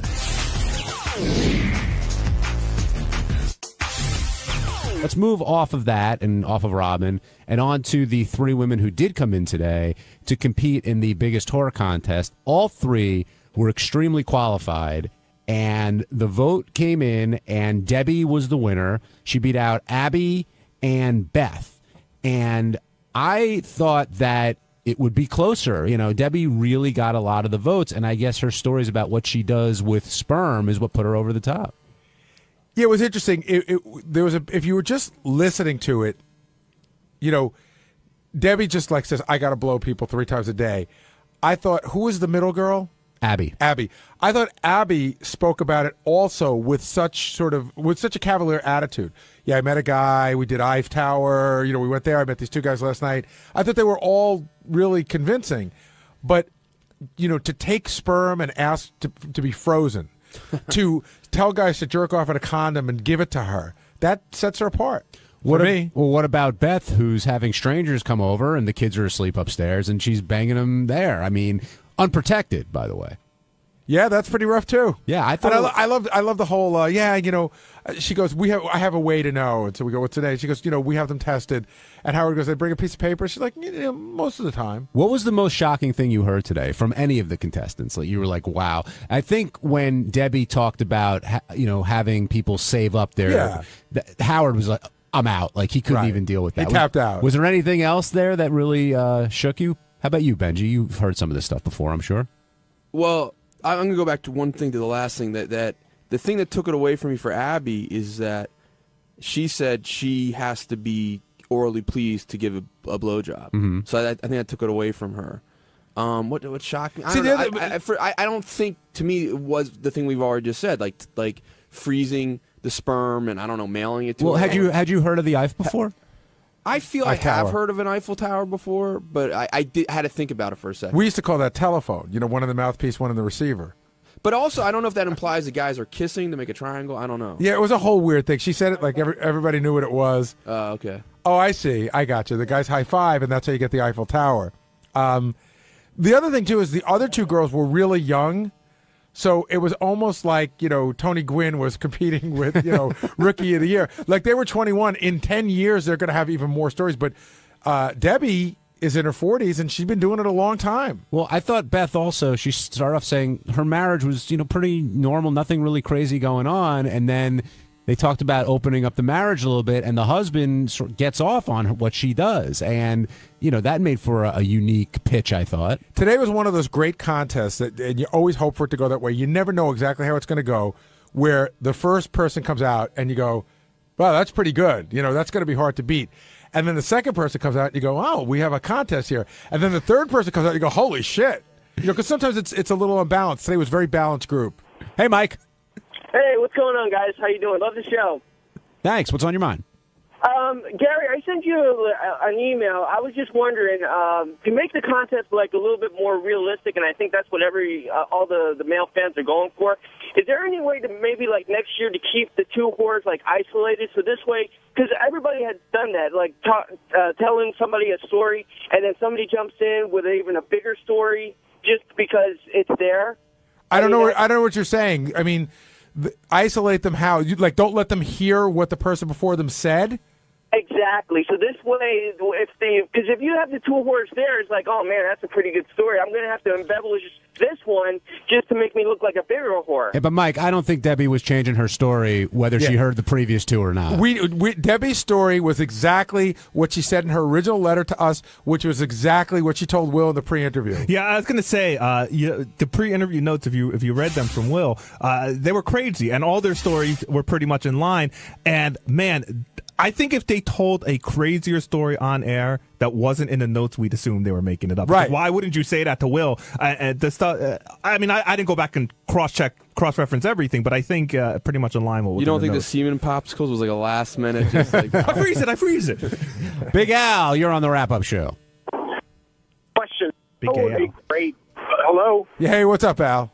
Yeah, so You know what? We got to get rid of Al. Yeah, sorry, Al. But Al said, how did you find Debbie? And we solicited for the contest, and she wrote us. Will said that he's been trying to get Debbie on the show in some way for a while. So I think we solicited for the other people, but we knew that Debbie would fill out for the biggest whore. She might have just written us before the contest started, which makes her even better. Exactly. That's what I mean. She's more of a true whore. Producer Will Murray. Will, yes. A caller before asked how we found Debbie, but how did we find all the contestants for the contest? Well, everybody submitted an entry form for this. But Debbie, we had come to our attention earlier through Sal, if you believe it or not. He was friends with a dirty, filthy whore. Sal? That's right. Sal said he had known her before and had urged her to enter. And then I got an IM during the contest from somebody over TV that said, how much you want to bet Sal Siemens in her freezer? I would bet anything. Do you think that Sal would get off? In other words, Yes. he can't fuck her because he's married. Do you think Sal could sexually get off on the fact of jerking off and giving it to her, knowing that she would drink it? Yes. Do you think that works for him? 100%. I don't know what works for Sal. That would get Gary, off for him. He gets off on Debbie the Queefer's panties hanging in his office. I think he loves a girl that will submit to anything. Would your wives get mad at that? If you Yes. did that? Yeah. Well, I mean, Benji, you've done some crazy stuff. Would you do that if she asked you to jerk off? And I wouldn't get anything out of it. I mean, to You get to mail jerk her. off. I mean, yeah. She couldn't take it. If you jerked off immediately and froze it and gave it to her, she couldn't take it and use it If to a get real pregnant. hot chick was in front of me, it's saying, "Oh my God, I gotta swallow your cum." I guess that would do it. But just to go to the trouble of freezing it and then figuring out a way to ship it to her, that would be too much. But Will, these were three well-qualified whores. Oh, they were great. I mean, I don't know if everyone liked the contest, but I thought Beth was a home run with the husband stories, and I don't even know if we got into the full extent of that, because one of the things she told me during the pre-interview is that her husband gets, like, she lets the guys come inside of her, and then she likes the husband to have sex with her while the other guy's load is still inside. She mentioned it. They didn't go deep into it, but she did mention that the husband will bang her immediately. Is that after. some sick shit? Is that her thing or his thing? That's his thing. That's the husband's thing. But she's up to help him out. Yeah, I mean, it didn't even sound like it was really an open marriage. It was like, I'm just going to whore my wife out. Right. Hey, Sal, Will says that Debbie came to us through you. Debbie actually Facebooked me about a year ago, and she just wanted me to get together with her. She wanted to, fly me out to Florida and have me come for her. And I let her. I made her. Was she going to pay you? No, I don't remember the specifics. I was so blown away by that particular solicitation. I've never had that before. And at first I thought, hey, this is somebody roping me in. You know, I work on the Stern Show. Somebody's playing a joke on me. So, you know, I treaded lightly. I said, well, you know, what else do you do? And she said she had a cum fascination. And I said, yeah, well, why don't you show me a few of those cum fascination pictures? And those came through. And then she said, I just had a guy. I just cut open 8 condoms and drank them. And I'm like, all right, let's see that. And sure enough, she sent that. And that's when I said, hey, you know what? This girl could be great for the show. She sent us a picture of a table covered with cut condoms. Yeah. Just, see, like 15 of them on this Right. table. See, this is my worst fear, and you know what I'm about to say, John, Yes. that Sal gets to be the creepy guy he is under the guise of doing research for the show. It's for the show. In other words, if he would have done this when he was a stockbroker, he probably would have been fired. Right. But here, he's a star. He's a star. Going back to the beginning, which is actually very good. It's beneficial. The girl emailed me. She sent me the pictures. I forwarded it to Will, the segment producer, and she became the biggest whore in the world. So it all worked out well. The way you started explaining the story, she wasn't looking to come on the show. Right, she it was wasn't. a private correspondence Yes. between you and her. So, and then you're exchanging these pictures in a private way, and Yes. then you decided she might be good for the show. I thought I was being roped into a scam. She sent in the What, we're going to pictures. call the FBI, do a sting operation? No. I It thought sounds she like could.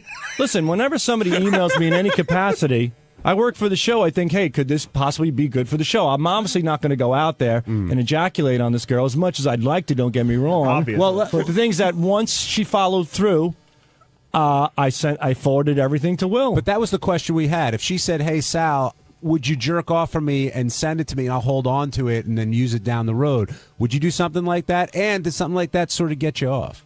It wouldn't get. I mean, the only time I would get off is actually jacking off, and you know no, that wouldn't get just to pass it off to somebody. No, that would. Well, knowing she's going to drink it and think of you, and the fact that she drinks it and thinks of me, that's a little hot. It's so creepy and so disturbing that it's hot. But I don't know. It's a tough one. It's a 50-50. Do you think it's the kind of thing that your wife will be upset about? Because you're doing something here and sending it there. You're not in the same room. There's no physical contact.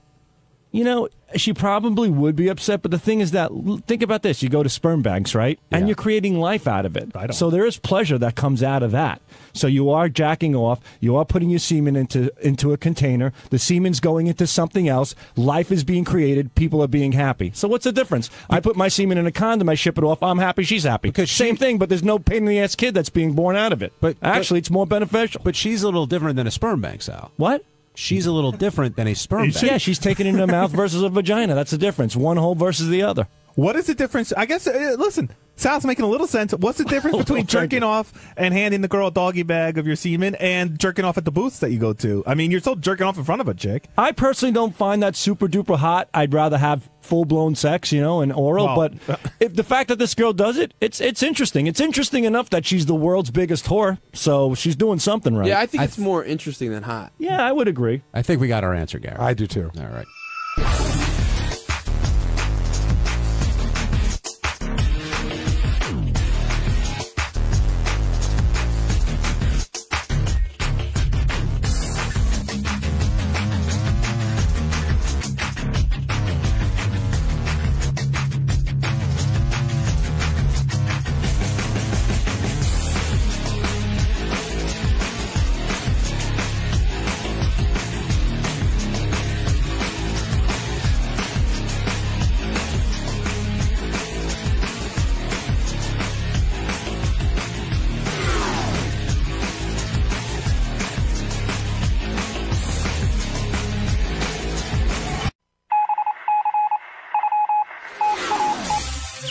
This is the best of the wrap-up show. A recap and behind-the-scenes look with John High and Gary Dell'Abate.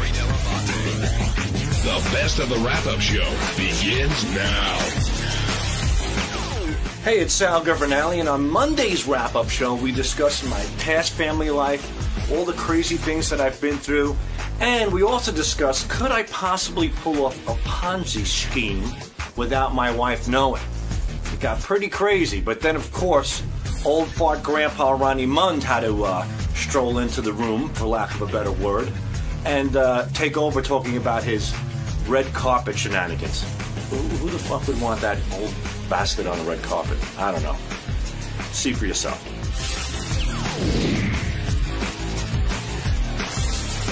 So, G-Man, Howard was talking today about, Robin, I think, brought up the Ruth Madoff story, and they both said that she was completely unaware of what was going on with her husband, Bernie Madoff, and I guess he brought you in to illustrate how sometimes a wife can be unaware of what's going on with the husband, meaning your mom, and what was going on with your dad. Right. Is it difficult for you to talk about those times when you're talking about how you were brought up and dealing with both families? When I was younger, it was really difficult. I didn't speak to anybody about it. It was more embarrassing that other people made me aware of my father's other lifestyle. But I find it weird even now. Like, where's your dad now? He's home now, but he's leaving. Well, he just came back from Sicily. But how long was he there? For about 6 months. And so what? But your mom's here, right? Right. So what is he doing in Sicily for 6 months? We don't ask. But no, really. He's working on shipping wine in, and he says it's actually coming here. I saw him yesterday. He said it's coming here, I think, on the 11th of November. He has a whole container of wine coming in. So he's getting involved in the wine distributorship business. Yeah, you gave me a bottle of wine 2 years ago. You go, my father's getting in the wine business, and that's the last I saw of it. That's the last I saw of it as well. I think my father hooked up with a wine guy, got a few bottles of wine. He's in the wine business. I certainly hope that's the case, because he's been pressing this wine for the past 2 years, and now this container of wine is supposedly coming in. Now, do you think most wives are unaware of what their husbands are up to? No, not most. I don't know. I think it's important to stay on top of your spouse, on top of your husband or wife. You know, I wish I would have in the past a little bit more. Literally. Yeah, both. Man, it's important to stay on top of your spouse. No, but that's not the question. Our wives, especially of our parents' generation. Definitely not. Definitely. I don't think, my mother did her thing. My dad did his thing. He went to work. She stayed at home, took care of the kids and the house, and that was that. A lot of times my dad would come home and go, I have to go to Arizona this weekend. He would just leave for Arizona. And your mother would never say why? He'd go to open up a business. What kind of business? Or did it ever get that far? I don't think it did a lot of times. We went to Sicily one time. We're driving. I'm in Naples. My dad, we puts us all in the car. He goes, we have to go visit my cousins in Sicily. We're driving like for 6 hours. We get on the boat, then we go over the bridge, and we're driving. All of a sudden, he stops. There's this huge rock. He reaches underneath it, pulls out a garbage bag, puts it in the trunk, and keeps going. Nobody in the car says a word. We just know not to. It's just weird like that. Now, do you think in your relationship, I mean, we've been down the 143 road. I don't want to go there, but yeah. Do you think, do you make Christine aware of everything that you're doing? I'm not talking about cheating or anything like that, but I mean more like, work stuff or, if you're going away or whatever. Like, does she want to keep tabs on where you are? In the beginning, I did a lot, but, now I come home and she's like, what happened today at work? And I said, nothing. It's just the same old thing. And she says, why do you get so uptight when I ask you about work? I go, because if I bring something up, we're going to get into an argument and you don't know the whole story. And But what do you mean? What would you argue about at work? Well, let's say like my sex life sucks, something like that. And but I mean, when she says what on her work today, you'd say, oh, we had this comedian on. She used to be on Last Comic Stand, and she's pretty funny. She did the roast. You don't. Yeah, somewhat, but I'm tired. I don't want to talk. I've been talking all day. I've been working all day. No, you're just tired of talking to her. Well, I'm not. Yeah, but you are. Maybe a little bit. So, it got to the point because I don't bring up your work anymore because you don't want to talk about it. And do you say to her, what'd you do all day? No. Does she tell you about her day anyway? Yeah, I do ask her from time to time. We do talk about it. But what am I going to hear? She went to Target. She bought bottled water. She stopped and got her hair done. She was, talking to her girlfriends. I got to tell you, we sit at the dinner table every night, and it's not like I'm like, the teacher, like, what did you do? What did you do? I'll be like, Lucas, what'd you do today? Oh, school. I go, Mary, what did you do today? She says, I went to the gym and I did this and I did that. And I do ask the Jack questions. says who was on the show, and that's what you do at dinner, I think. We do that at dinner. I do ask the questions, but there's really, after being with somebody for close to 20 years, it's pretty much the same monotonous routine.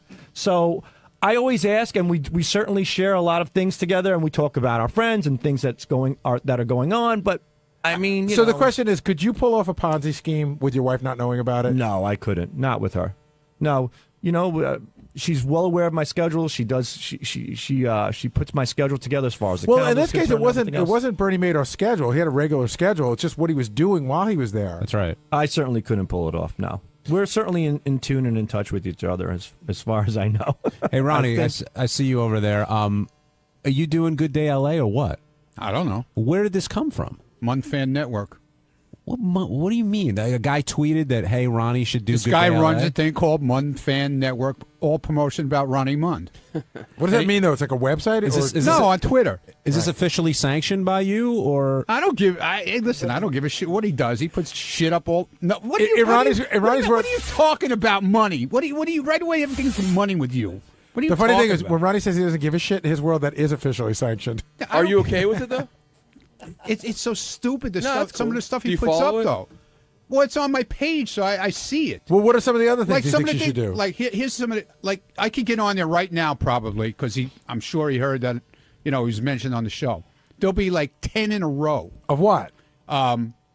Hey, Leonardo DiCaprio, put Ronnie Mund in your next movie. Hey, Donald Trump, make Ronnie Mund the judge at the Miss America pageant. All right, so he's spreading the word. Hey, NASCAR, you make Ronnie a grand marshal at your next race. Shit like that. So he said, hey, Jillian, put Ronnie on. Right. So, in other words, you're not booked at all. pretty much booked. No. Oh, okay. I'm not booked. But you are booked to walk the red carpet. Oh, that's got nothing to do with him. And what is that? You're walking the red carpet for Fox, you said? Yeah, for UFC, the launch of UFC on Fox, November 12th. And they're flying you first class? Yeah. Very nice. Yeah, it's cool. Is it because like you have another thing coming up? Yeah, or I have something going on with them, and the guy who's putting the UFC thing together is also the guy who's part of putting that my thing. thing. This is cool. Like this is like a soft launch of Ronnie. Yeah. Like Ronnie's coming here, but not promoting anything, but just people get to know Ronnie for when he's got his big gig. Need to be seen on the red Right. carpet. So what's your plan?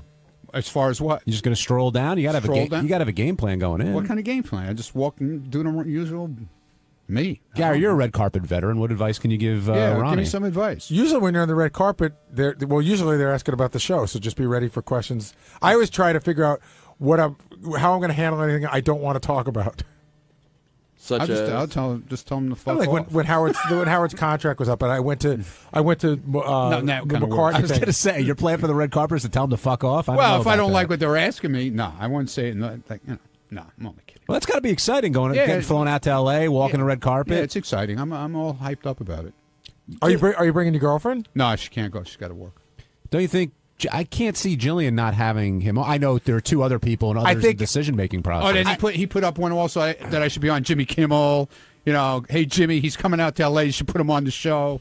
Jimmy could probably work you into a bit, but I don't think he could book you as a guest. Yeah. I think that, believe it or not, Good Day LA, they have like authors and actors on, and I know Jillian could do 8 minutes with Ronnie in her sleep, but I don't know if she could talk the rest of the people, the producers, into putting you on. Right. Yeah. Hey, you got any other plans while you're out there? I'm going to see some friends because mostly I got just one thing going on, and then the UFC thing. So I'm getting out there on Thursday, so I'll have some free time and see some friends out there. Well, good luck with that. Yeah, thanks.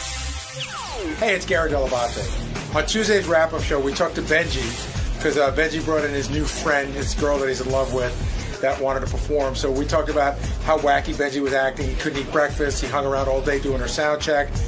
Then we all tried to give advice, and JD even stepped in to give advice on how not to be a friend to a girl. Here's what happened.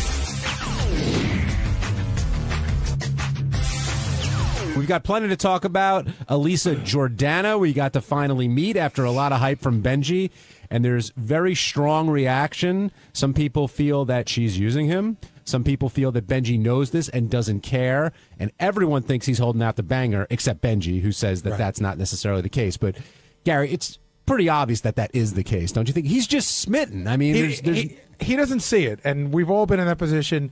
But he's like, no, even if, she never sleeps with me, this is somebody I could be around with the rest of my life. But I think we all sort of know in a year she'll be gone. She'll be with the chick he brought to the Christmas party, wherever she ended up. Who is the greatest person ever and really a sweet girl, and we're going to be friends forever. But will they remain friends? And I ask that because Marianne, who's been calling in all the time lately, his friend Marianne, they're still friends, and Benji's kind of went through this period with her. I like that Marianne calls him, by the way, because we get nothing out of Benji. So she tells us what's going on, and I love when Booker in the cat suit. Yeah, well, not only that was funny too, but even like saying like, you know, how Benji used to always sex talk to her, and Benji wanted to have sex with her, which of course we know because we're men. Now, and Will, maybe you should come down to talk about this, or Jason. How crazed was Benji leading up to this? Oh my God! Appearance. Oh, here's a good one. Doug comes to me, Doug Goodstein from TV, and he says, we order Benji's breakfast every morning. He's never missed breakfast ever. He didn't come in until after she was done to get his breakfast because he was too nervous to eat. Ugh. I know Will said that he had sent some notes about her, which makes sense doing the research, but he was sending out yesterday. He sent out a whole bunch of links to her songs and videos. Got that. Then he was hanging around here doing her sound check. Then he was walking her around the station. Went on Jenny Hutt's show to promote that she was going to be on this show, which, you know, again, I said, I don't know whether Jenny Hutt has, you know, 5 listeners or 5 million. It doesn't matter. He got to throw her in front of a microphone, and that looks really important. Is the payoff going to be there, though, for him? He got her. He did all that. He got her on Howard's show. She got to play a couple of songs. The interview went well. Will he close? You know, the thing is, I've been down this road a couple of times, and I'd say, you know, mostly it doesn't work. But every once in a while, you get somebody on an off night, you know, they're vulnerable and maybe had a little bit to drink, and they get to the sort of like, you know, you're a good guy. Maybe You're saying a fuck of convenience?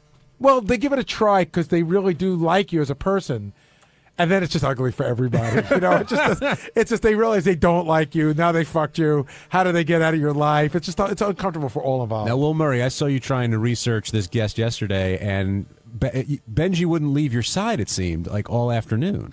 I know. Typical Benji. Typical Benji is the one time you actually want to talk to him, he's not here, right? Oh, I know. We're waiting for him. Yeah, he's just, he was a pain in the ass with the notes. You know, he had to constantly look over my shoulder and make sure everything was explained the way he wanted it. He was very worried about how she'd be perceived on the show and actually how he would be perceived on the show. What do you mean by how he would be perceived? Well, the whole ambient story that she told a little bit today, he didn't want that to seem like he was some kind of like date raper. Yeah, which I think he is a little bit. So she was going out on the dates, and he was just tagging along, right? With the and Ambien then feeding her drugs before the date as well. And by the way, you know, Robin brought this up. She said that was like what Nixon used to do. When Nixon met his wife, who wasn't his wife, he met her in college, and he was madly in love with her the way Benji is. And so he used to chauffeur her on her dates, like drive her to her dates, and just figured he'd hang around. Again, this is the whole Al Roker thing. But to me, the vision of Benji 3 tables away on her date is super creepy. Yeah, the whole thing was bizarre. Passing out, by the way. And her too. Yeah, because she'd been drugged. Again, I think we kind of flew past that. I know she's an adult and Benji didn't force anything on her, but the fact that he was recommending she take drugs either before her date or before her appearance on the show is so creepy. And who had the Ambien? Was it just lying around? Like, I don't know. To me, that was a fascinating part of the story. But clearly, they're both crazy, and that's why you can make fun of Benji all you want. But a girl that would let Benji sit 3 tables away while she's on the date is equally as crazy as Benji is for doing it. So I don't know what is going on over there. So you don't think she's just a happy, fun-loving spirit, and they connected, and they're Skyping, and there was nothing fun-loving that came off. I mean, she was great. Though I'm not putting her down. She was good on the show, and she was a performer. But no, she didn't come off like a happy, fun-loving person to me at all. Yeah, she doesn't seem like a traveling party. Yeah. She seemed kind of like a downer, to be honest. And and I wouldn't exactly describe her as asexual either. No, she's very some sexual. Of those stories. No, she's very. I mean, another one of her great lines today was when I told the story about how she went to Rick's, and Ronnie said that she'd been at Rick's a bunch of times, and she goes, "Oh yeah, they have great lobster. Like you can't get lobster anywhere else in New York City but Rick's." Hi, Benj. By the way, have you ever had bad lobster? Exactly. It's lobster. By the way, for everyone, we are fully in the vortex. But I think it we makes started sense without you to go That's there. okay. I don't mind. How did you feel That's after? what he wants. So she finally came in. We all got to meet her. She got to perform. But I thought I heard you say you felt a little sad after this was all over today. Yeah, I go back and forth on it. You know, on like because like I said on the show, sometimes it's just so much fun to be around her, and sometimes it does get a little sad. So, you know. There was a lot going on. Plus, I was really tired. Like, we didn't get a lot But of sleep also, last night. I mean, to be a little mean, like, you might have felt sad because you've now gone to the pinnacle of where she can use you. That's Meaning, where do you go from here? No, I listen, it's been the same way for weeks, and you know. No, but this was sort of a build-up. I understand where Jason's coming. Like, this was a big thing. Like, this was the kind of thing where you'd hope after you get on, maybe even not today, maybe tonight. Yeah. She goes, "Wow, this doesn't get you laid." I don't have any fantasy of that happening now. I listen. I'm fat now.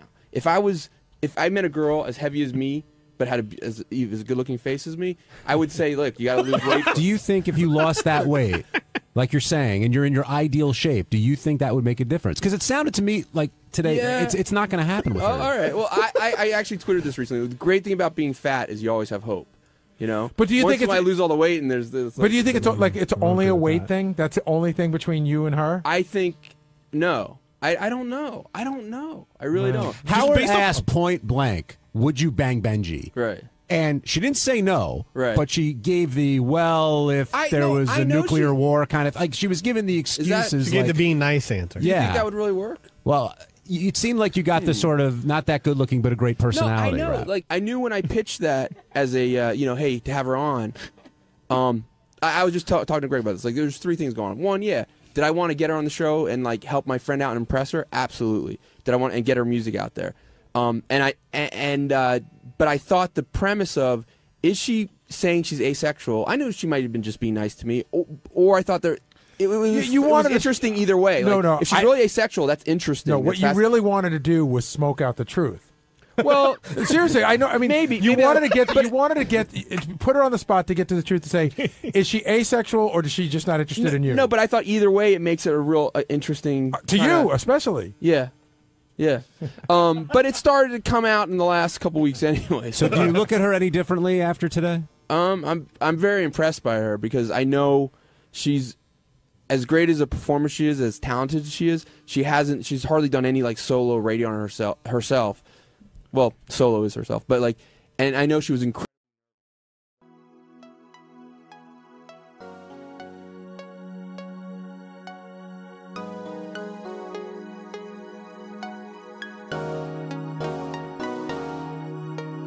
Nắng soi khung cửa buồn, tình qua khu vườn vắng, em làm mây cuồn cuộn. Qua đời anh giang giang, sông trôi qua đồng bằng, mưa mịt mùng bên mộng, em làm hoa dấu lặng. Bài nhạc tình mênh mông, núi lặng im bềnh bông, vẫn âm thầm chẳng nói.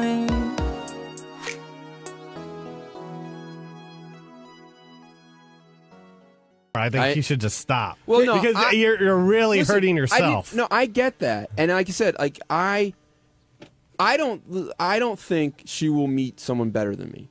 I don't think that she'll meet someone better than me. I had this conversation with her during the break. I don't mean better than. I'm saying that will make her happy. She won't meet. That she'll be happy. Like have better emotional. She won't meet somebody. But maybe I'm wrong. Then why isn't she saying, Benji? You know what? You're the love of my life. We should be together forever, always. Because I'll never find anything better. Because she's not at that point, and it might not happen. I agree that, and I might. Like I've said repeatedly, I might say, you know what? It does hurt me too much to see someone I really like this way, but. You know, sometimes it does, sometimes it doesn't. I gotta say, what happens. I really like the angle you were taking for like getting her drugged up and then moving forward. So I would suggest, unlike JD, is either get more or better drugs. All right. Where do you think this will? Like, it's a year from now. Will you be friends? Will we have not heard of her for 6 months? Where do you think it'll all be? I don't know. I could see like I don't know. She's the kind of person I could see. If it doesn't work out, like maybe I like her. I like her a lot. So maybe it's someone I want all my life. And we, so I don't know. JD, you've been the friend victim, right? With some chicks? Yeah. Like, have you remained sort of recently? And you have to just, it took a little while, but you have to cut the cord. Yeah, but if people, because it'll kill you. But JD, like I went through some major anxiety over someone and it's just like, ugh. It wasn't even worth it. But when people were telling you, you know what, it ain't gonna happen. It's time to move on. You wouldn't listen. Kinda. There were always the thoughts of maybe there's a chance, but then JD, first of all, I think every guy's gone through this, and I'm assuming you're talking about. I can't remember. It started with A. Ash.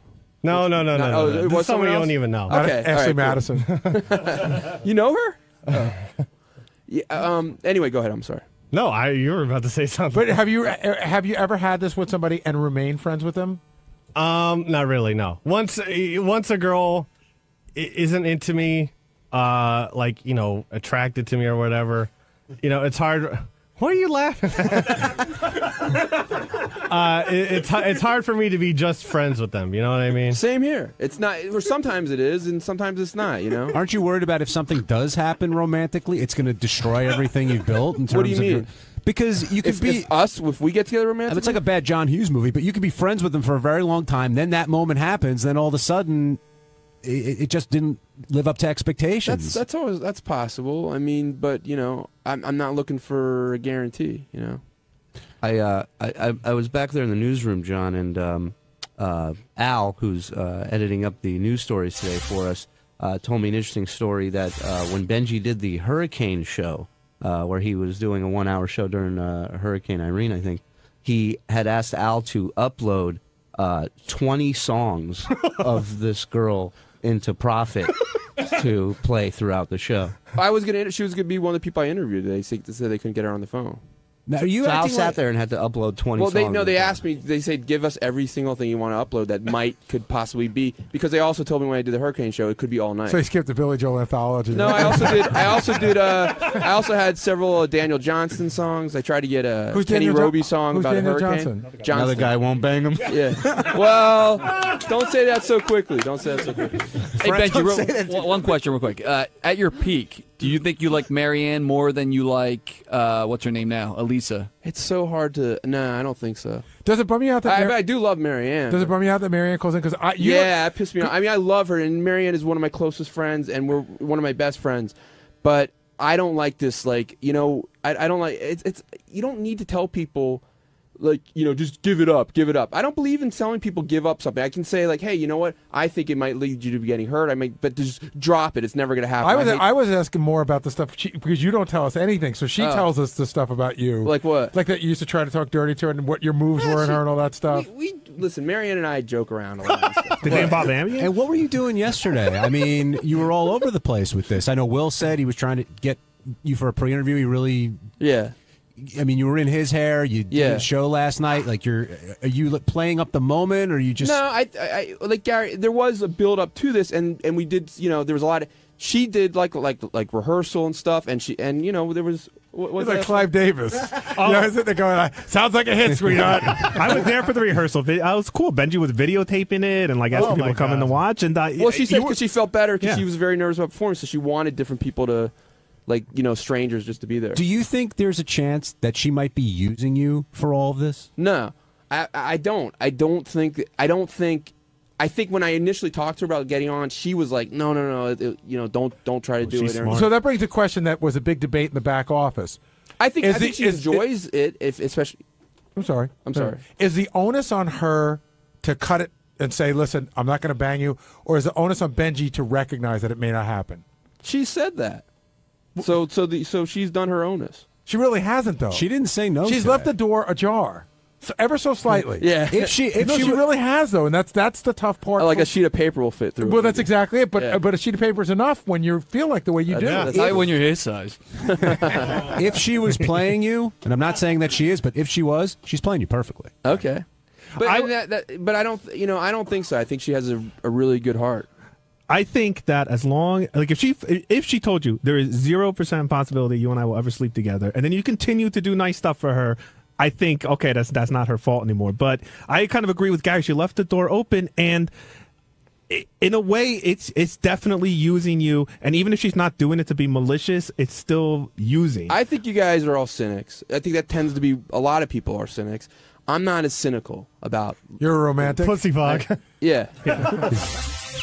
On Wednesday's wrap-up show, two of our favorite people were here, Ronnie Mund and J.D. Harmeyer. And Ronnie spoke about how you get permission to chain a guest because he was worried about 𝗦𝗵cie𝗄𝗿𝗍 and 𝗏𝗏 possibly getting into it. So we heard some Ronnie logic, and then right after that, J.D. talked about the email he sent to Howard, which said spoiler alert, and had the spoiler in the subject. Two great minds all for you.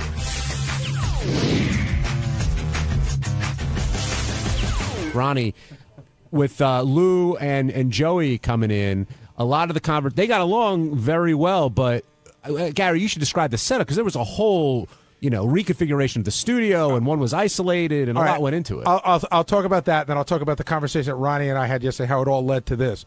But basically what went on was Howard was very fearful that there was going to be an altercation. And Ronnie and I had spoken yesterday morning. I went to Ronnie. I said, you got extra guys tomorrow, right? He goes, yeah, absolutely, because we knew something could happen. So I get a phone call from Ronnie at like 1. I guess Howard called me when I was down with Tim, and I tried to call Howard back. I couldn't get him. Ronnie called me. Howard's very nervous about what's going to go on. And then Ronnie said something about a ball and a chain, which I didn't understand, which in all fairness, Howard must have said to him. And in my mind, I'm thinking, like, handcuffs and balls and chain. Like, we can't do that. Does Ronnie have a security or police type of voice or manner when he's talking, like when he's setting up these plans? We were just talking. Ronnie and I talk about this, like, how you going to handle this, how you going to handle that. So Ronnie had informed me, because Howard had gone to the gym, and Ronnie said he called me. He's worried about tomorrow. He talked about maybe handcuffing them or putting them in a ball and chain. But I called the people that work here, and it can't happen, et cetera, et cetera. So I just sort of let it go by, because I knew it was an idea that came and went. Right. And then I said to Ronnie, we'd done this twice before. I said, why don't we put one guy in Robin's studio? That way your guys can block the door either way, him coming out or Joey going in. And that ended up being Lou. Right. We put Lou in there and put one guy on the couch. And so everybody liked that idea. Now, I'm trying to think who the other people, who's the black wrestler? I think his name was Booker T. Mm-hmm. And I think somebody interviewed him and gave him a quiz, and he did not come across looking very bright, and he was fucking angry. Yeah. And so we put him in the booth. That's one I remember. And I think we did it one other time. Oh, the KKK guy. Which kid? Yeah, Daniel Carver for the Carver roast. That was the roast. Protect him, though. That was the roast. Right. He was in there. But Ronnie, what was your plan, and did you leave a message like that for Howard? No. So what did you tell him? No. We talked in the car, and he said that he was nervous about, he didn't want any problems. So I said, well, we're bringing extra guys in. And he goes, well, maybe we should chain them to the couch and one to the chair, or handcuff one or whatever. I said, I don't think that'll work, but I'll check into it. So I checked into it with a couple of people here that work here, security people. And, it's you can't do that unless you get permission. How many people did you check with? Well, 2 different people. Okay. And did you think Howard was being, like, dead serious? I want them chained. I want them handcuffed? He wanted something to make sure that they wouldn't get at each other. But that's not the issue.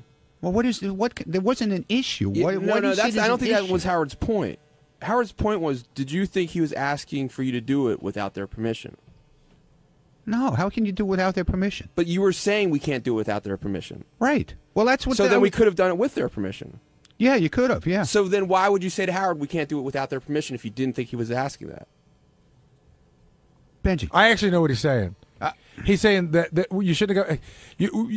What Benji's saying is you should have called Howard back and said, we can do this. I did say that. But we're going to have to get their permission, and they may not give it. I did say that. If we got them either written or them telling on camera, beforehand, like we do when we get the IDs from girls and stuff like that, that I give my permission to be handcuffed into a chair. But did you ever assume that Howard was going to want to do it without their permission? No. So normally you don't bring up something like that unless you think. Why wouldn't you bring it up? Why would you say also like? Why is it so? Why do you have to pick at everything? No, why I think it's interesting. What? I'm not trying to be mean about it. No, but I don't understand what the problem is here with you with this. What is the problem? I swear it's not a problem. I find it interesting. Okay, it's interesting, but I told him every scenario of it, and that's why he said I left this long message. What was every scenario? The scenario was either you could handcuff them with their permission, or you can't handcuff them unless they're under arrest. See, that's where it gets funny, because I think we all know that nobody's going to handcuff them without their permission. Well, no, you can't just have them walk in and say, "Hey, listen, man, we think there's going to be a problem here. We're going to handcuff you." No, you could have them walk in and say, "We think there's going to be a problem here. We were thinking about it. Might be funny if we handcuff you. Are you cool for that?" Yeah, right. But They weren't cool about doing that here. How do you know? That's it. Let's get to that. Who wasn't cool about it? The serious people. They didn't like the idea of handcuffing people? Then we couldn't do handcuff people at all. If we had their permission. Well, hold on. But you're saying two different things. Either the serious guys told you no. They weren't happy with it either way, but it can be done if you have their permission. But they weren't happy about it. What can I? What? Wait. So the handcuffs. How much more can I say? Wait, Ronnie. They weren't happy about it here. Okay. So the handcuffs were out. But what about the chains? No, the same difference, John. Chains, handcuffs, the same thing. All right. So after you found this out, what was the next plan? Did you design the layout? No, Gary. I spoke to Gary. Gary said, "We've done this before. What if we do it this way?" And I said, "If there's a problem with that, call me back and we'll try and work something else out." I never heard from him again, so I assumed everything was fine. When I came in this morning, that was the plan. When you came into the studio later, when Howard was talking about it, you told Howard he was coming all over you. Where did that come from? Well, right, he jumped all over me saying I was talking like a cop and all. I left him a message. I did the right thing. I told him what, he likes to know what's going on. I told him what was going on. Right, but you didn't say you're breaking my balls. You said you're coming all over me, and that seemed like an odd choice of words, I thought. Why, John? Why? You can answer that question, Gary. He's breaking my balls no matter what. If I do the right thing, it's not good. If I do the wrong thing, it's not good. What can I say? Joe in Pennsylvania, you're on the wrap-up show. Okay, I'll tell you where the problem is, Ronnie. If this were a trip you were planning out to California to do some Fox TV show, you'd have been a lot more tenacious. You'd have checked into a lot more sources. You'd have gotten it done. You're getting lazy. Bottom line. Yeah, okay, fine. How am I lazy? We got it done. You didn't get it done the way Howard wanted to. You said no right away. I did not say no right away. You're a negative guy. I said I would check it, and you're a fucking asshole, okay? You don't know what the hell you're talking about. Be careful. You're going to break a hip. Yeah, okay, good. All right, thanks for chiming in there, Joe. As it turned out, it was a pretty normal conversation that Lou and Joey had, right? There was none of that. Yeah, but you don't know what's going to happen. How do you know what's going to happen? There was a whole weird thing that started out right from the beginning where I went out to the hallway to talk to Joey, and he goes, "Hey, Gary, thanks for not returning my phone call 2 Thanksgivings ago." And I'm like, what are you talking about? I've spoken to Joey probably 4 times in the last year and a half.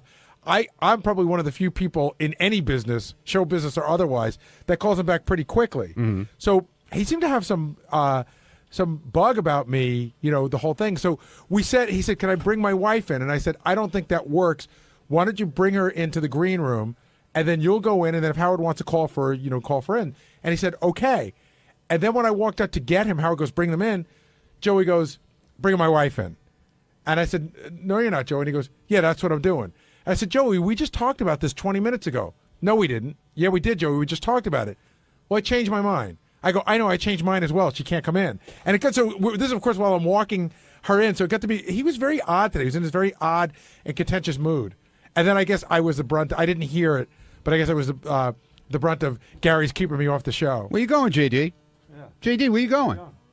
Why are you writing it on paper? Why don't you speak into the microphone? It was something that we already covered, actually. So what? It was a good point, though, JD made.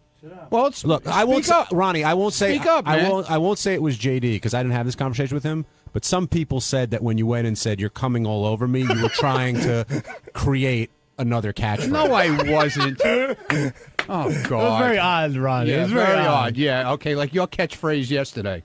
No, my catchphrase yesterday. Yeah. Oh, pussy fog. Yeah. Well, yeah. You don't hear me using pussy fog, do you? You don't hear me using coming all over me. Yeah, either, you do did actually. I used it once today. That's it. Okay. That's right. That's all we need is one. All right. Don't come in and write it on paper. Speak into the microphone. I didn't want to bring something. That's why they call it the wrap-up show. You talk here. Hold on. I know you can't talk good. I hadn't been listening, and I didn't want to bring something up that had already been discussed already. I was having respect for the show. Unlike you, why? Since when do you have respect for the show? I have respect for everything I'm involved in. Good. Why did you email a spoiler alert to Howard that had the spoiler in the title? That is amusing.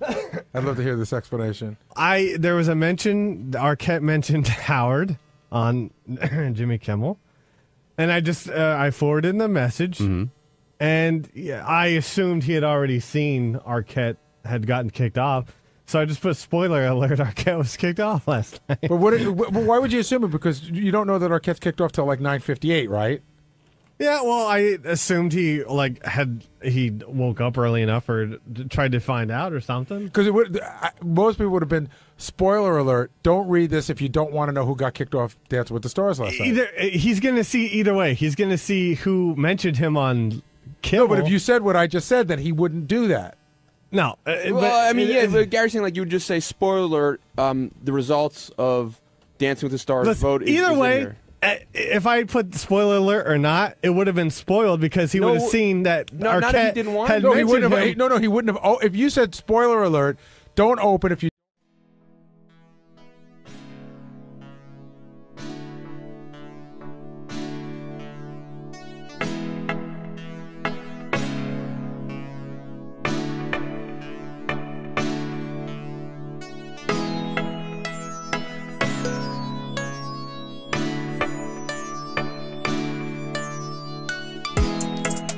Ngắm nhìn biển rộng bao la, một màu xanh biếc cho ta say lòng. Lắng nghe sóng vỗ rì rầm, như lời ru thua ta nằm trong nỗi.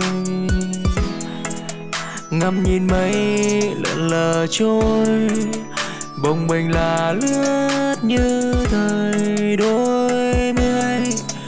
Nắng vàng như miệng ai cười, cho hoa đùa đó, cho người thêm xuân. Ngắm màu xanh thẫm núi,